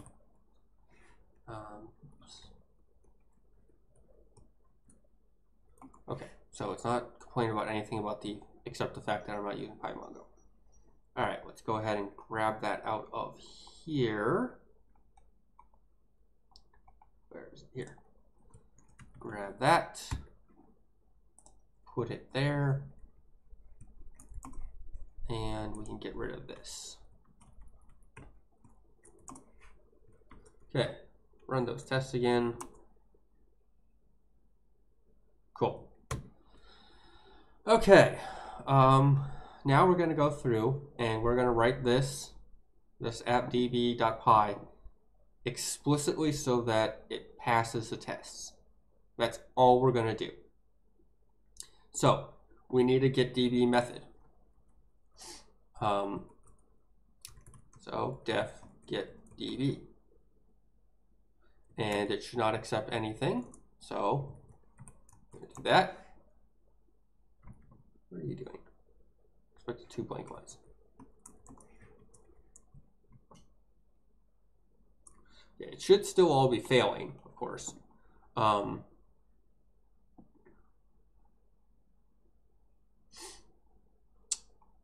Eventually, the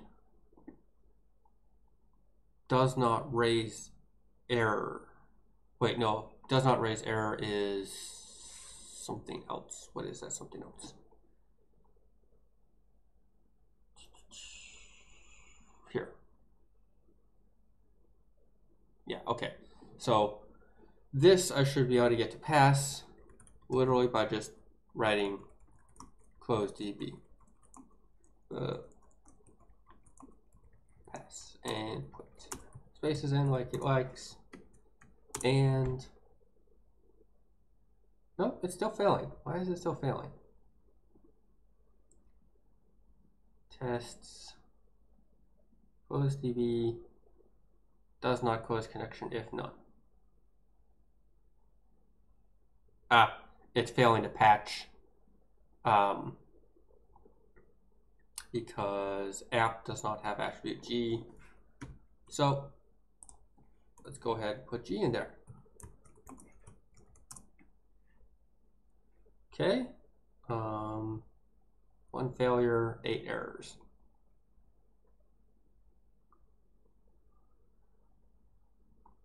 Where's this failure? Here we go. Okay.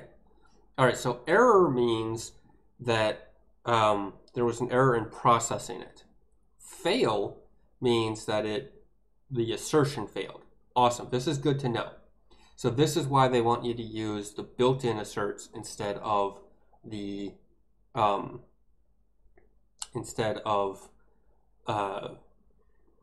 this is why they want you to use the unit test assert methods instead of the built-in assert. Because the built-in assert will cause an error, whereas the unit test asserts will cause a fail. So you can track down failures better. All right. Let's take care of the errors first. So expected app DB to have the attribute G. Looks like that's what all of them are complaining about. So we need to go up here and we need to say from Flask import G. And now it's complaining about app.db is not a package. Oh, no module named app.db.pymongo, so it's failing to find pymongo. Cool. So we're going to also go and say import pymongo. And app.db does not have the attribute current app. Cool. I think that's Flask.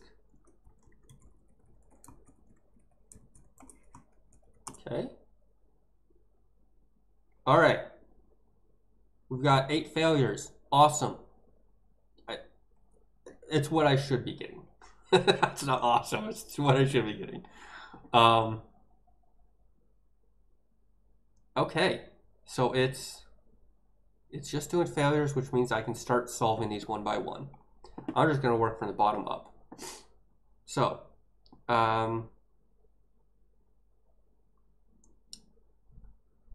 get DB returns GDB. So let's do exactly that. Get DB should return something I don't know. G.db is not patched, right? It is not patched. So I don't know how to get that one yet. So we'll deal with that later.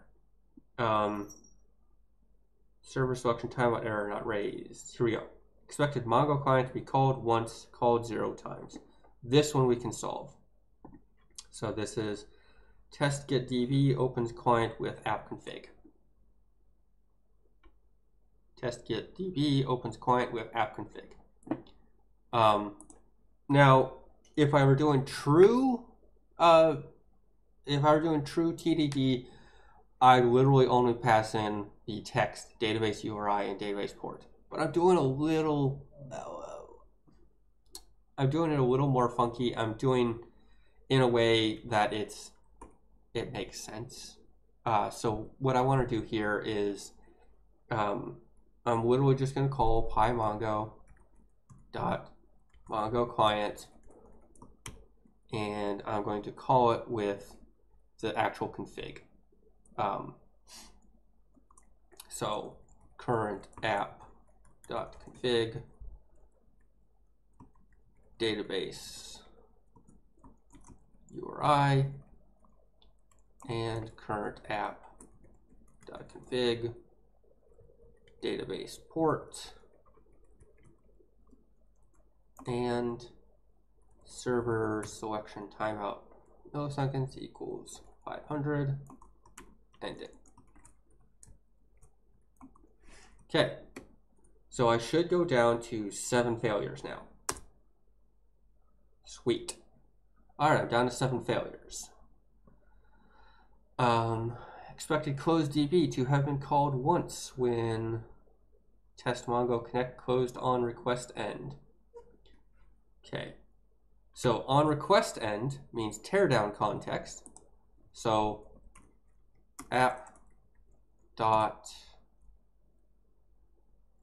so this is why I usually copy code from other places, is I don't remember what it's called. So db back app.teardown app context. There we go.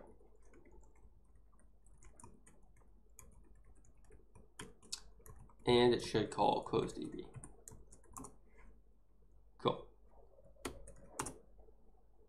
And we're down to 6 failures, 4 errors. Why are we getting 4 errors?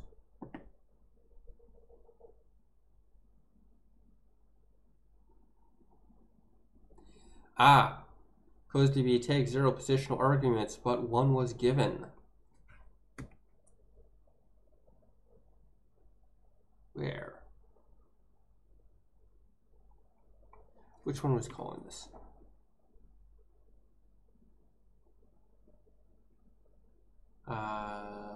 Error. Here we go. Test hello. Okay. So this is that whole expects a parameter. I'm not doing anything with the parameter, so I don't care. And still getting errors.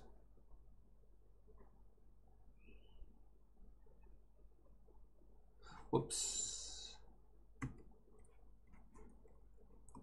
None. There we go.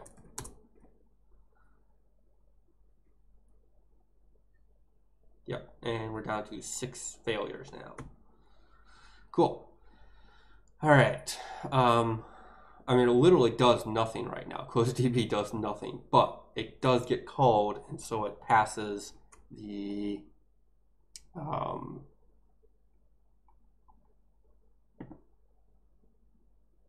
here we go.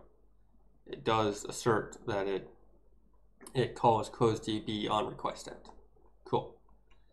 Okay.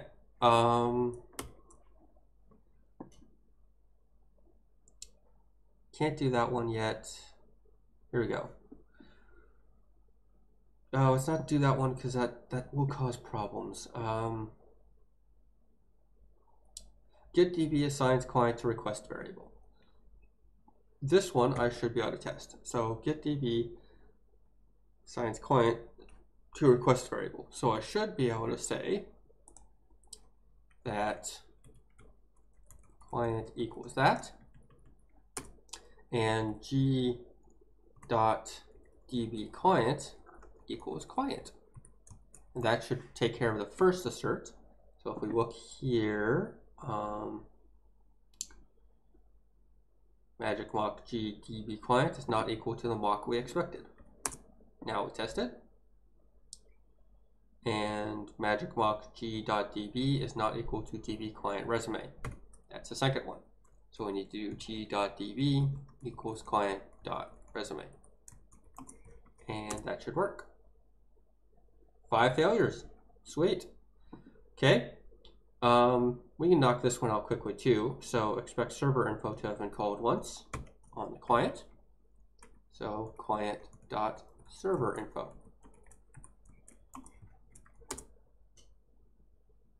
Down to 3 errors, 3 failures. How do we get down to 3 failures? So let's see. No. Checks connection, that's one we were supposed to solve. Raises exception if Mongo not available. Yes. So that one works because we said that when we call server info, side effect should be timeout error. Yes, okay. That makes sense to be down to 3 failures. Okay, so we've got 2 closed DBs and a get DB returns GDB. So let's go ahead and do that. Get DB returns GDB. So we should return g.db. And down to 2 failures. Now they're just the closed DB ones. So closed DB closes client connections if it exists. So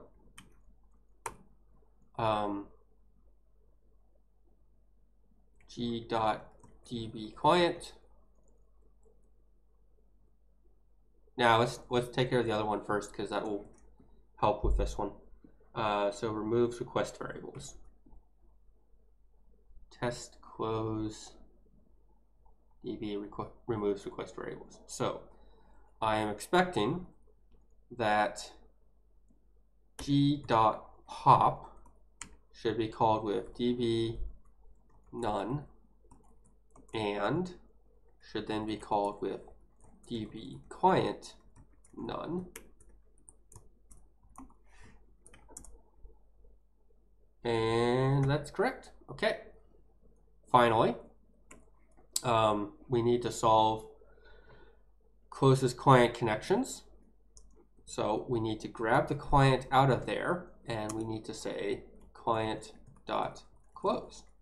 because it should close the client.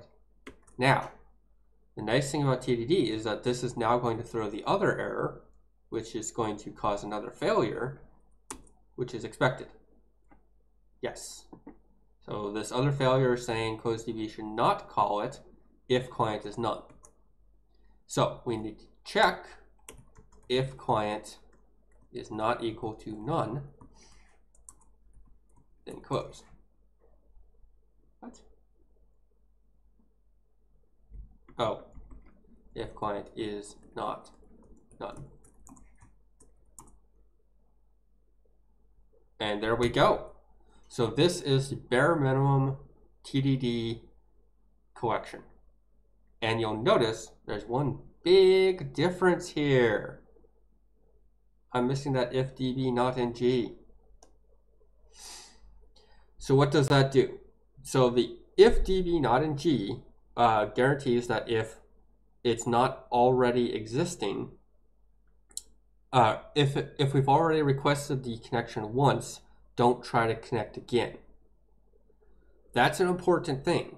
We should be testing that. So let's add another test. So def test get DB does not connect again if called previously, or if connection exists. All right, so for this one, I'm gonna have to learn how to patch this kind of behavior, if DB not in G. I'm not sure how to do that. So this is going to be with the, so with patch app.db.g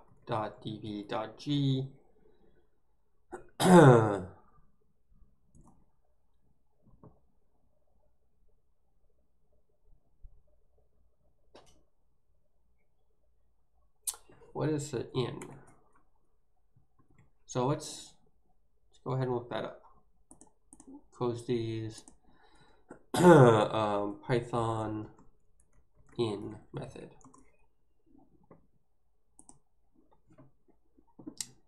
In.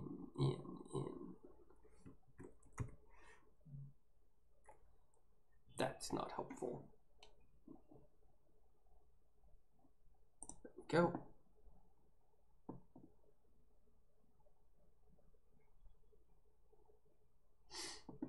Contains. Okay, so if we override contains, that should work. So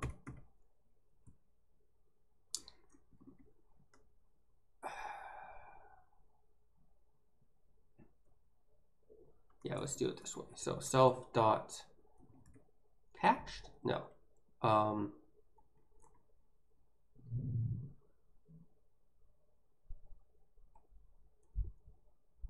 I'm not sure how to do this. Let's try it with patched. So patched dbg dot underscore contains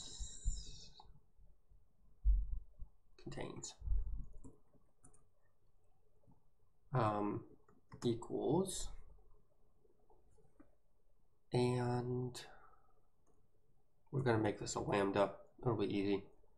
So lambda self and item, we're just going to return true. So we need to assert that Mongo client is not called. So self dot patched Mongo. Patched Mongo? Where's patched Mongo? I know it's in here somewhere.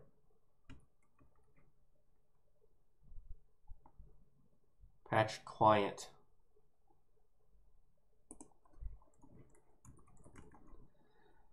Dot assert not called.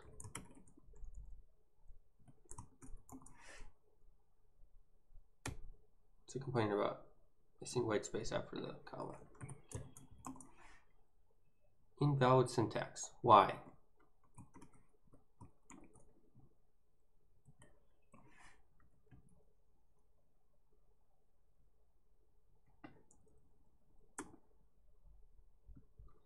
Okay. I prefer the parentheses anyways, it makes it easier to read.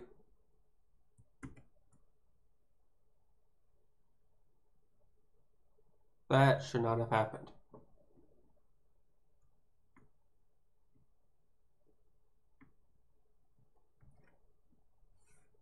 Oh!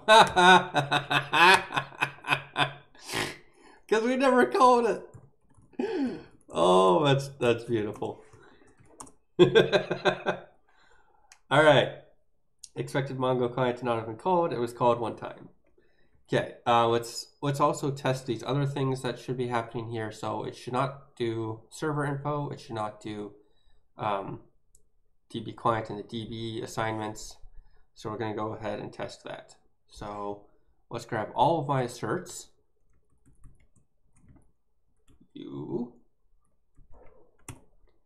And where's the server info one? Server info.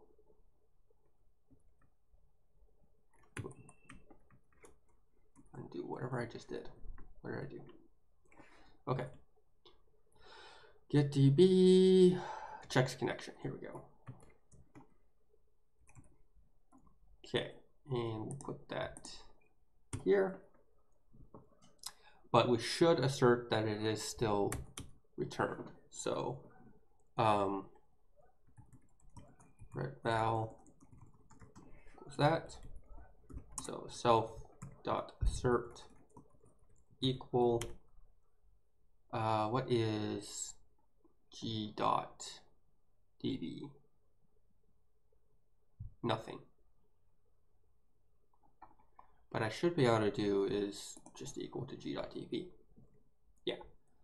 So assert ret val is equal to self.patched dbg.db.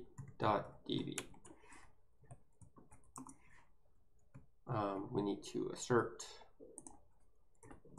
not equal. Let's actually leave all of these alone and check that that still works. Yes, cool. Okay. So what I was testing there is that this actually does what I think it does. Now we're going to do assert not called, assert not called, assert not equal, assert not equal. And let's go ahead and assert normal behavior doesn't happen. Assert. Oh, it is so nice to be able to use comments. I grew up writing code where I was told you comment all the time. You write tons of comments. My current job, we have a standard where you don't add comments, like ever. You're not allowed to comment. The reasoning they have is, and this is decent reasoning if it's followed correctly. The reasoning is that code should be self-documenting. So you should have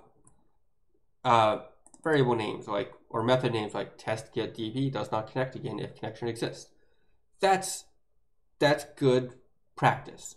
Your method names, your variable names should document partially what your thing is supposed to be doing. The problem is occasionally you have too much in a method that needs explanation because it's not blindingly obvious. And the reason that you comment is so that in the future, when you come back and you need to maintain something, you know what's going on. You know why you wrote the code the way you wrote it. And this is one of those cases. I want to know, why am I doing these 4 asserts here? Like, what are these asserts for? Because it's not immediately obvious from them. Some of them are, like server info, assert not called. Yeah, that makes sense. But this, assert not equal? Well, that's because I want to assert that the normal behavior doesn't happen. And I want to assert that g.db is still returned.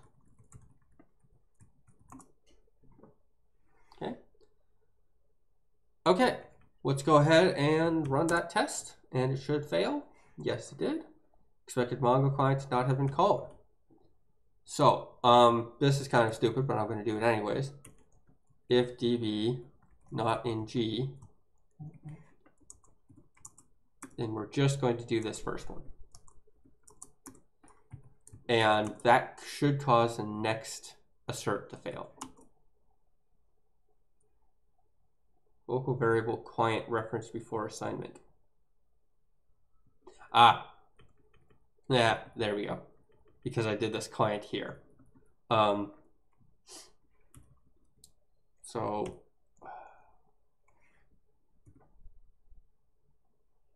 yeah, we're just gonna put all of them in. I know what I'm doing. And should now pass. Yes. Okay. So now the code should look basically identical. And at this point, the practice would be to refactor. So if you're writing TDD, the practice is to write tests, write code that passes those tests with a minimal amount of code, which I've kind of skipped a little bit here and there. Like, you know, like this one, I actually use the current app config to do it, but we'll forgive that. And then the final step is to refactor so that it's readable, so that it's usable. And the reason that you can refactor freely is because now if you make a change to your code that breaks the functionality, one of your tests will blow up. And so the goal is refactor to something that's more usable, more readable, and make sure it doesn't destroy any of your tests. Your tests are supposed to test your functionality. So anything you actually want to happen, any of your business requirements should be tested. And then when you go to write more code, if it somehow breaks that functionality, if you're no longer meeting your business requirements, the test will let you know. So anytime you get new business requirements, write tests, then write the code. Okay. So with that in mind, I don't want to have this random, I'm just getting hiccups. I don't want to have this random 500 sitting out here. What's 500? Why would we care about 500? Well, let's examine why we want 500. We want 500 because it is a server selection timeout milliseconds, obviously. But why 500? Well, that's a setting that we should have. So let's put that in the settings. So we're going to say timeout milliseconds, or Mongo server timeout milliseconds. And we're just going to say Mongo server timeout milliseconds. And this is explicit this way so that we can make sure that it is calling with the values that we have put in our settings. Let's go ahead and put that in a new line. And this should be Mongo server timeout milliseconds. Let's go ahead and run that. It should fail because this no longer matches our code, because our code isn't written to handle that. Boom.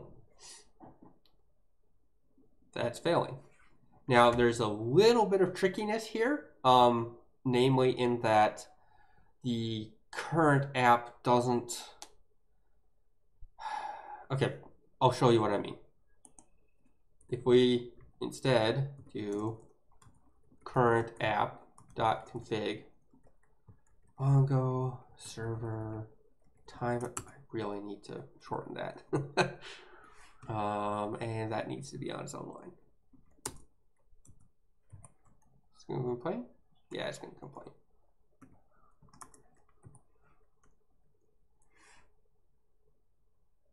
But it's not between brackets.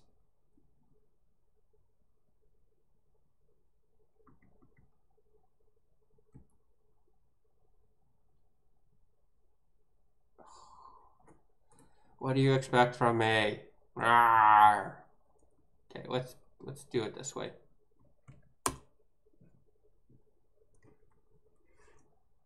Okay. It's kind of ugly, but we'll deal with it later. Okay, so it's now saying that all of my tests are passing. That's not right, because I don't have that config set up.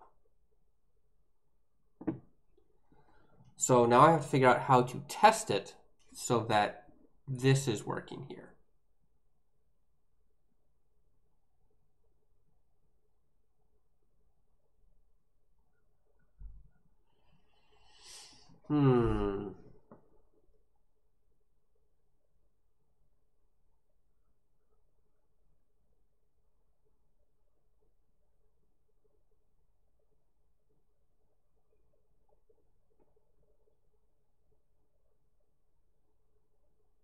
I'm not really sure how to test this.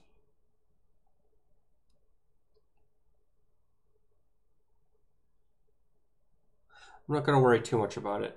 It is a missing coverage, but it's not incredibly important. It will be obvious if you try to run this that this is failing out, because it will say that config option doesn't exist. What are you trying to do?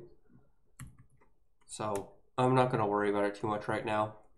I can be a bit sloppy here and there if I want. Okay, should still pass. Hooray. Okay, now we have all of that. That was a lot to take in. So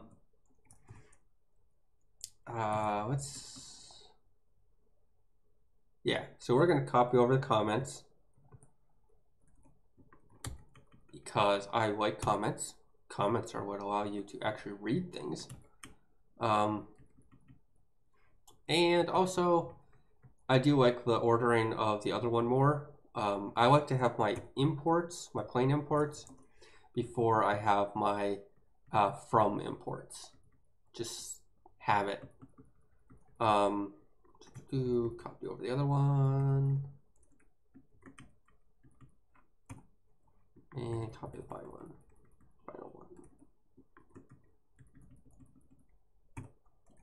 And we're going to change this one actually.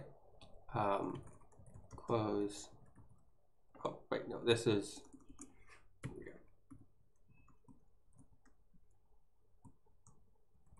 Close DB in ending request. Close DB connection.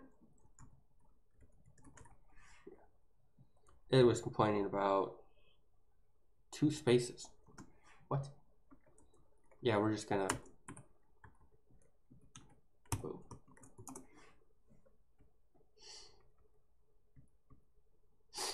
All right. Let's put some extra spacing in here to make things more readable. So that there and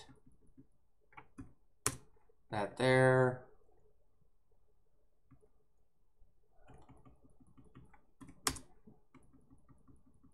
Cool.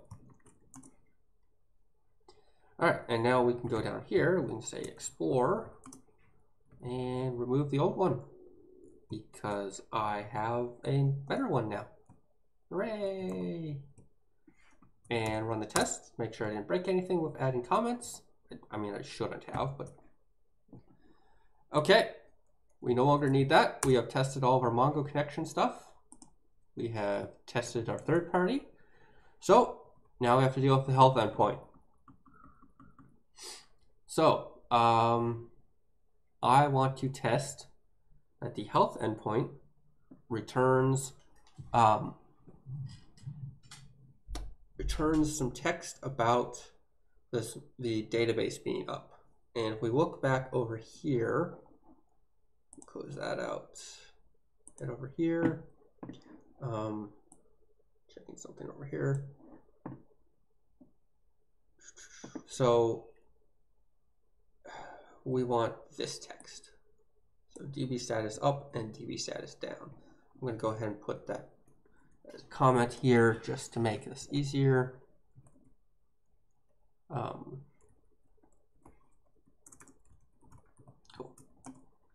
Okay, so that text is what we should be expecting from the health response. So we should have 2 tests here, one for the database is up, one for the database is down.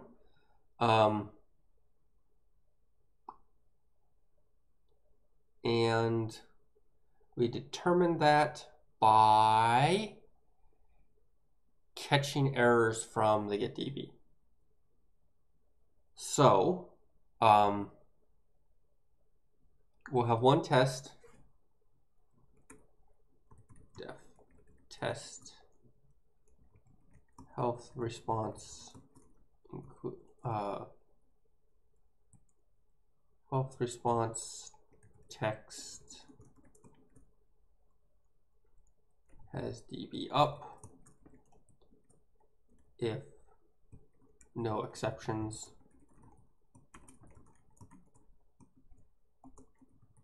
and test health response text has DB down if get DB exception. So in order to handle this, we are going to patch app.db.getDB and honestly, we don't care beyond that. This one, it doesn't matter. If it calls getDB, then we have the text. So we self.assert regex response dot data should include the DB status up.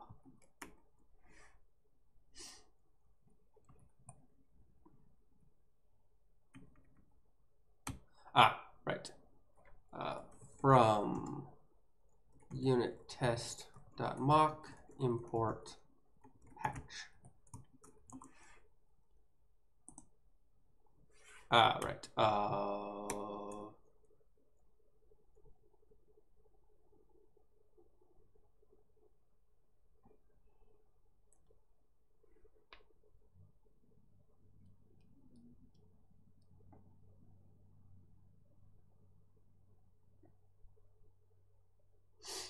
we need to have all of those patch out the database, I think. Yeah. So let's go ahead and do that.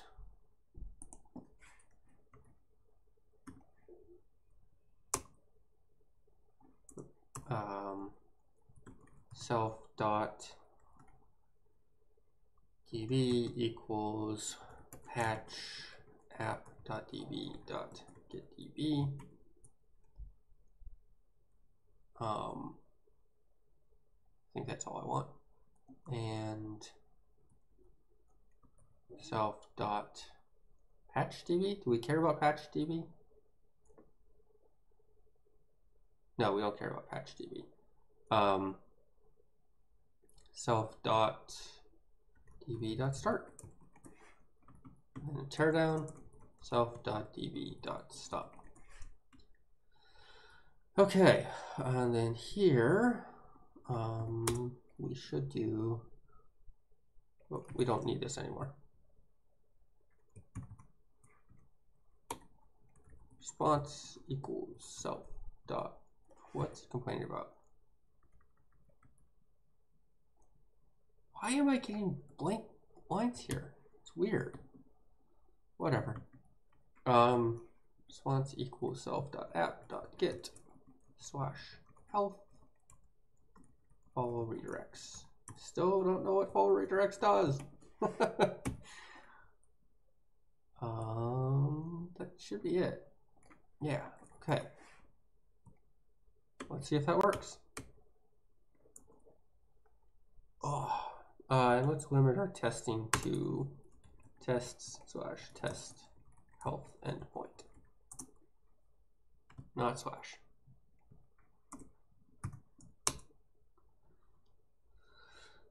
Oh.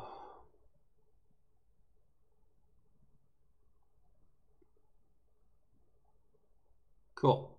All right, so it's not, this was what I was worried about, is I didn't know if the cert regex made sure that the entire thing matched, but it doesn't. So this one will still pass because we still have that uptime data in there.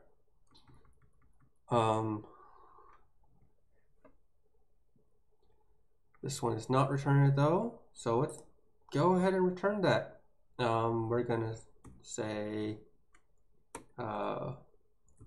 response equals nothing, and then we're going to add in response equals db status up, and then we're going to add in response plus equals that, and end. Oh, return response. Okay, that's passing. Now we're going to change this one so that it fails. So self.db.sideEffect. Think this will do what I want? Equals, what's the error it's supposed to throw? I can never remember this. PyMongo dot something or other. Test/test Mongo connection. Where is this error? Here we go. Let's just yank that and put it there. And get rid of the PyMongo at the beginning. PyMongo doesn't exist, so we need to import it. Import PyMongo.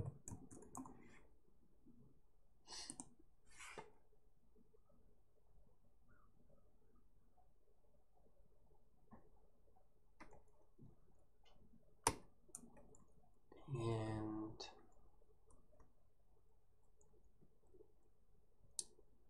yeah, so we want to do the same thing, but db status down should be in there now.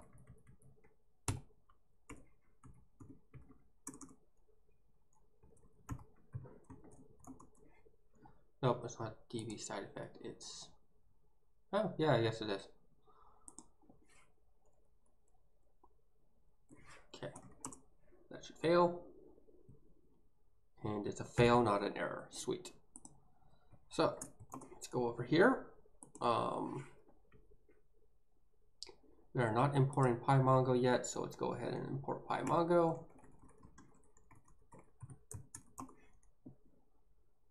And we're going to try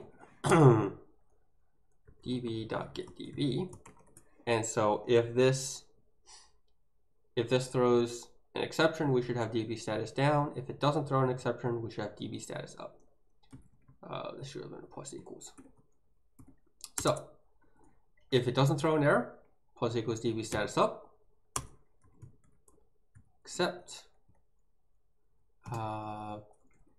that crazy long error message, pymongo.errors.server selection timeout error, response plus equals db status down. Okay. What's G?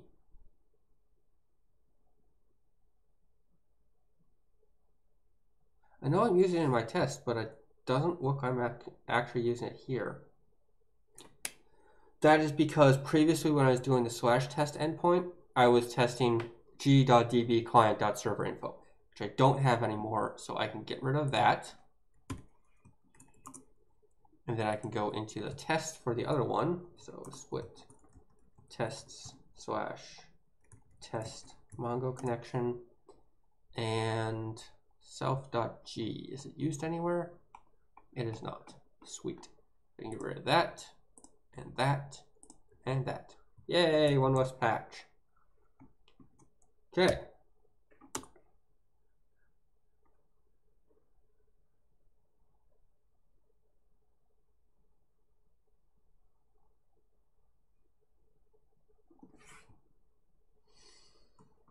Huh.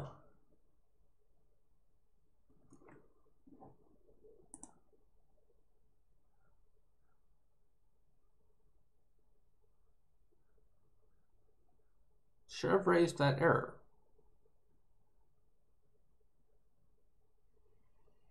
Why did it not raise that error?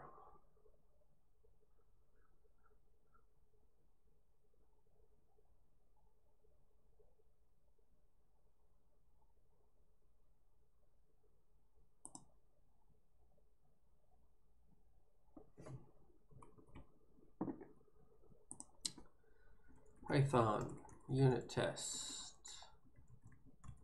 change side effect after patching.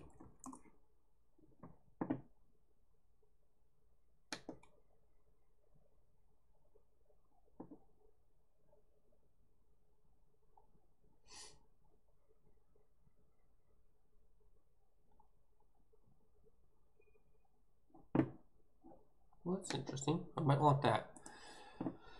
All right. Let's look for side effect.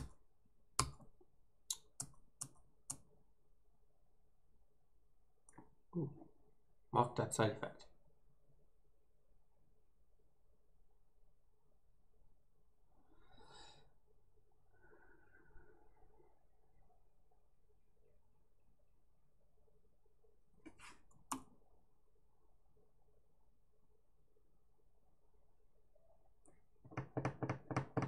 I think the problem is that I'm doing it on the self-db. So let's go ahead and do the self.patched. Self.patched db equals that. Self.patched db equals that. Yeah, complain all you want. Ah, and now it's passing. Okay, that's the key. It needs to be on the patch. So the reason I thought that is when looking at this stuff here, way up here, here we go. So here they did mock equals mock. They initialized a mock, and then they set the side effect.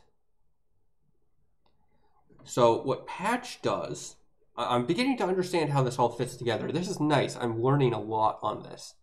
So what patch does is when you create this patch, it's saying, here are the instructions for creating a mock to assign to app.db.getDB. And then when you do db start, it assigns a new magic mock to that. It doesn't assign the patch to that, it assigns a magic mock that it creates. And so what's going on is I've been trying to set a side effect on this patch, but what I actually want is to set a side effect on the magic mock that the patch assigns to app.db.getDB. Now I could do that within the patch instructions by doing side effect equals whatever. But I want that to change between them, and those instructions I can later modify by modifying the actual magic mock. That's what I'm doing here. The self.patch.db is the magic mock. So when I go and edit its side effect, I'm editing the mock's side effect, which does work. Okay. I am understanding it now. Hooray! Okay, and I should be able to get rid of these two. And it is all working. Nice. Okay, but you might have noticed in the in the response that it just looks terrible. Let's go ahead and actually see what's happening when I actually hit that endpoint. Here we go. Health. DB status up. Uptime. I kind of want a line break in there. It's a little hard to read right now. Also, that's inaccurate. That is the system's uptime, not the server's not the Flask server's uptime. I'm wondering if there's a way to get Flask server uptime.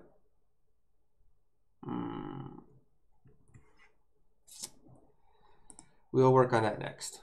What am I looking for? Oh, here we go. So let's go ahead and put a new line in these. See if that does it. If not, it'll have to be a break. Yeah, it'll have to be a break. So BR.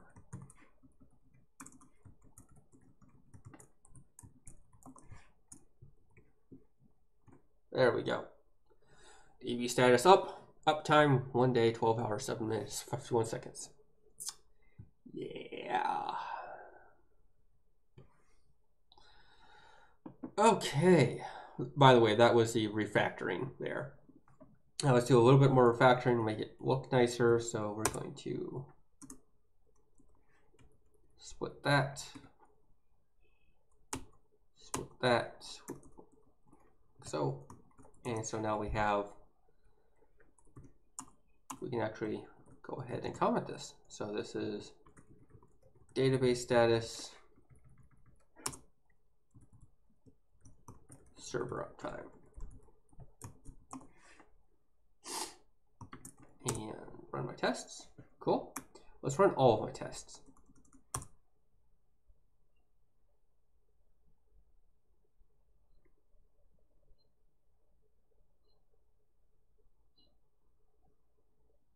What's going on here?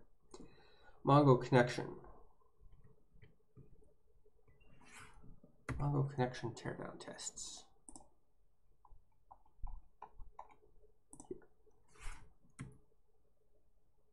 Yeah, I don't need that anymore.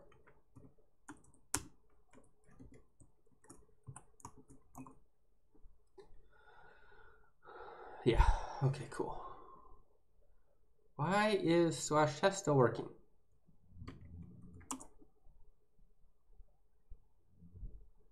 /test should not be working. What's going on here?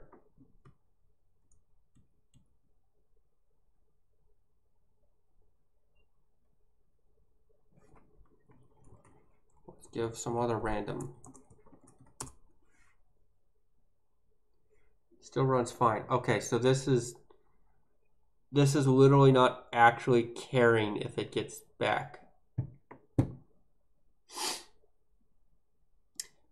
Okay, I figured out why.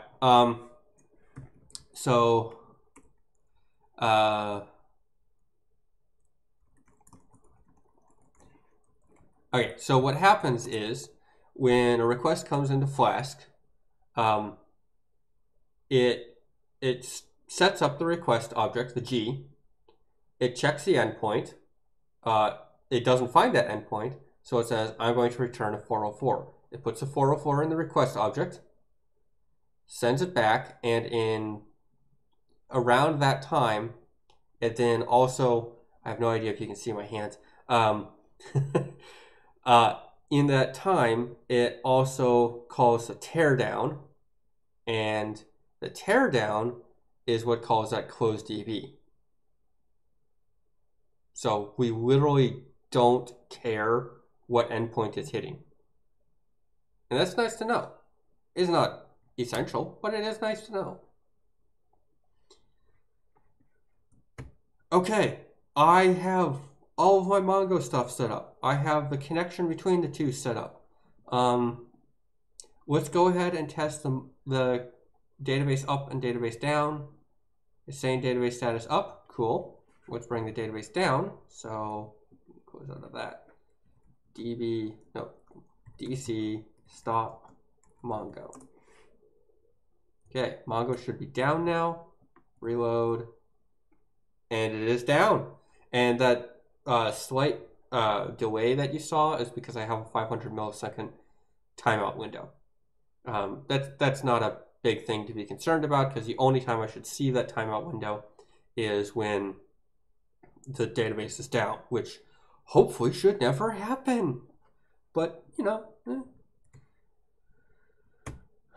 Okay.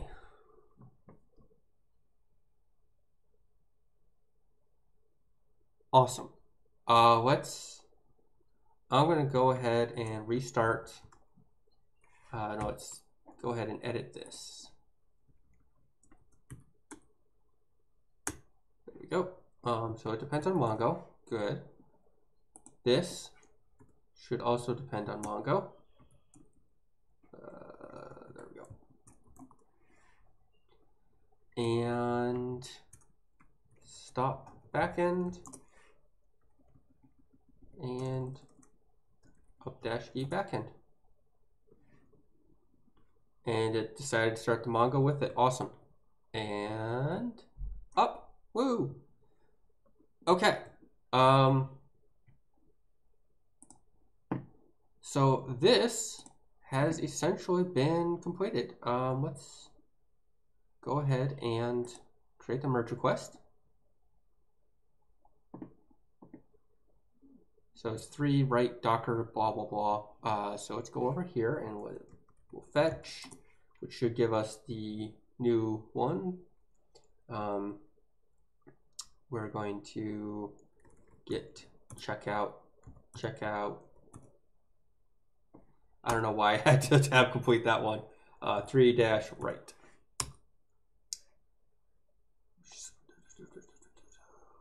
All right, we're going to stash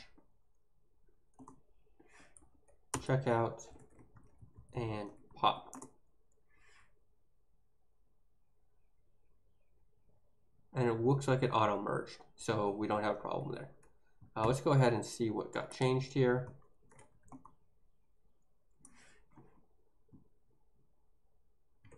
Undo.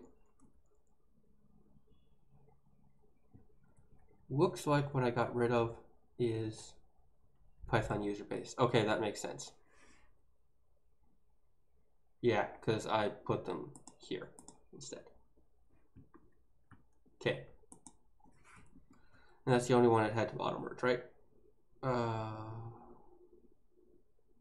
Yep. Cool.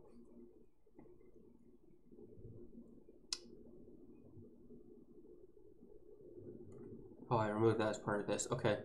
Modified app init, modified test hello, test health.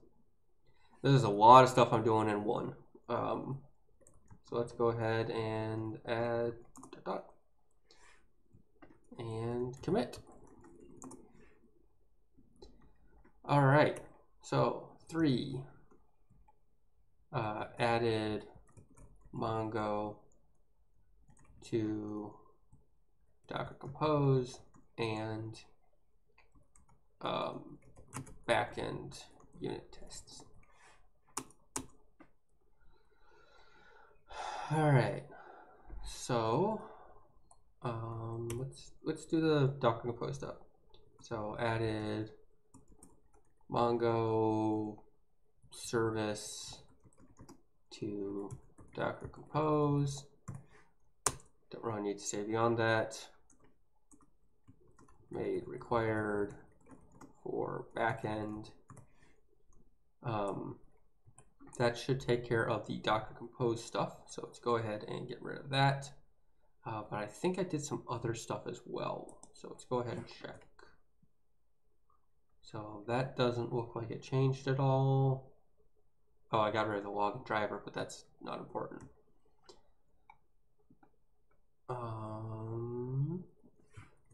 That part isn't important. Ooh, I need to change the ports. Ooh, grab this and get out of there. And ports. Here we go. Change that to 51017. Actually, I shouldn't even bother. It shouldn't have any exposed ports.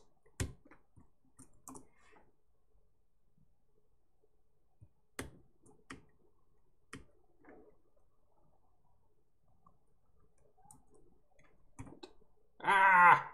No! I have to type it all out again. This is why I like having it in the other window. Oh well. Added Mongo to Docker Compose and backend unit tests. Added, let's go ahead and put this as a list. Added Mongo service to Docker Compose, required for backend.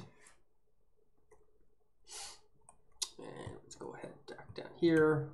And this is why I do -v and go through line by line of what I changed, because I find things like that, like I don't want that port number. So that's taken care of. That should all be taken care of.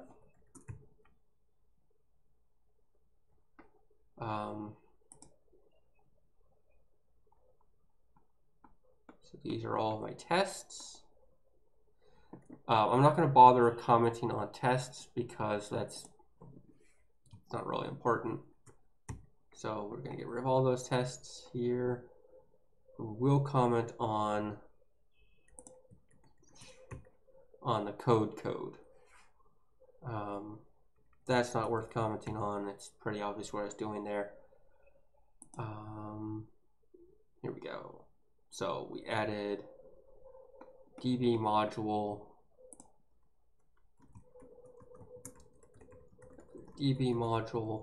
which handles creating and closing Mongo connections. Okay, that's basically all of that.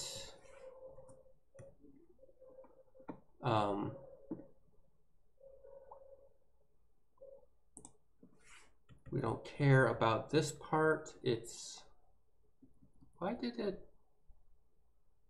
think I was, oh, because of Flake8. So these lines you see where it was removing a line and then adding the same line but with a space at the beginning, that's Flake8. That's Flake complaining about the fact that I should have spaces at the beginning of my comments. Whatever.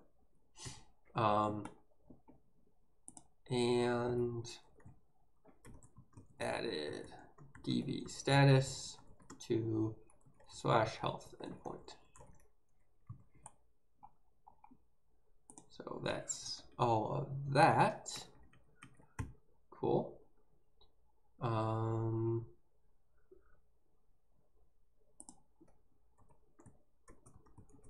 Minor Flake 8 required changes.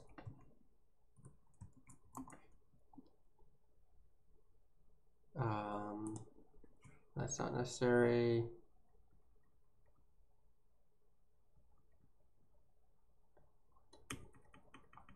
All right, looks like I covered everything.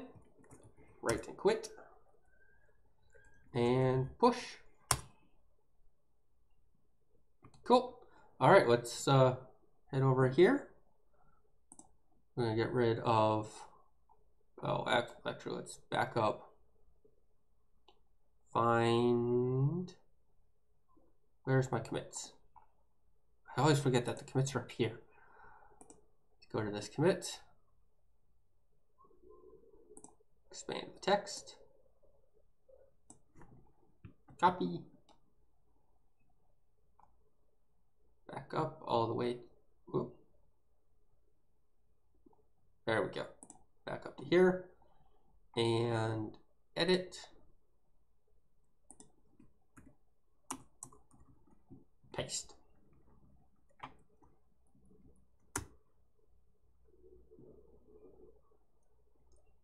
Okay, it's no longer a work in progress. And this is obviously assigned to me. Squash. I think that's it.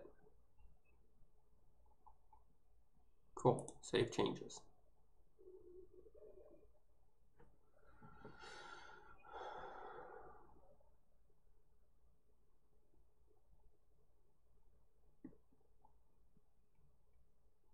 Okie dokie then. Merge.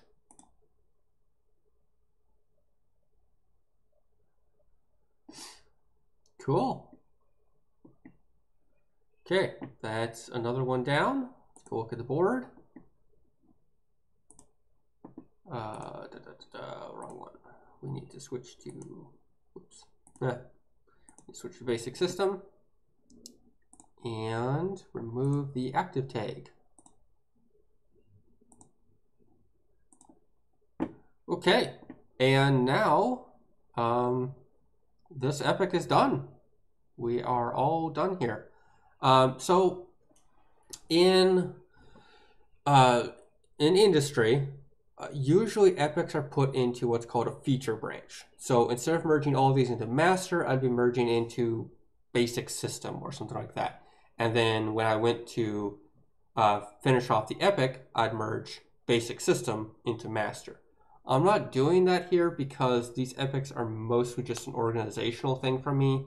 And I'm of the opinion that whenever I complete any one of these sub-tickets, it should be shippable. Now, if you're in industry, when you complete an epic, it should be shippable. Sometimes. Sometimes I do per ticket shippable. Sometimes I do per epic shippable. In my case, I'm doing per ticket shippable. Shippable means that when I'm done with a ticket and merge it into master, nothing should break. It should still function exactly as I would expect it to, based on my tests. And the best way to do that is to run your tests. And if they pass, hooray, hurrah! If they don't, well, then you shouldn't have merged into master. Now, GitLab provides the ability to set up CI/CD pipelines. And so what a CI/CD pipeline is it allows you to run your tests automatically whenever you merge into master or try to merge into master. I don't know how to use pipelines, but it is on the list to do that for this project.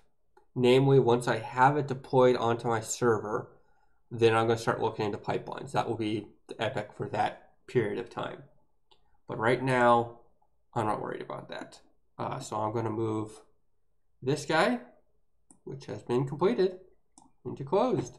We have completed an epic. And that's roughly 4 hours, I think, that I've been running. Oh, YouTube says 3 hours. I'll call that good enough. It is good to end at the end of an epic, because that's epic. Lame jokes. That's why you come here. All right. So this is the next epic. I've already set it up. This is basically just setting up PyModem and then creating each of the individual models that I've already determined somewhere. Let's go to the wiki. Design notes. This thing. So this is what I'm going to be setting up. Each of these is going to be a separate class, and I need to set up the connections between them, and then maybe some logic for it.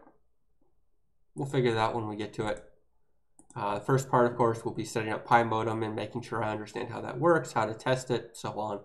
Then we'll start from the top and go down. Whew. Okay.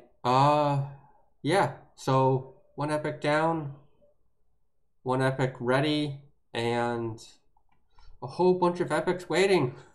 This is going to be a while, but I am making progress. I'm learning lots of stuff with unit tests, and I hope you are too. I will catch you next time, which should be Monday, 6 p.m. to 7 p.m. Central Time. You have been watching Owl Web, and I hope you have a great day. Bye.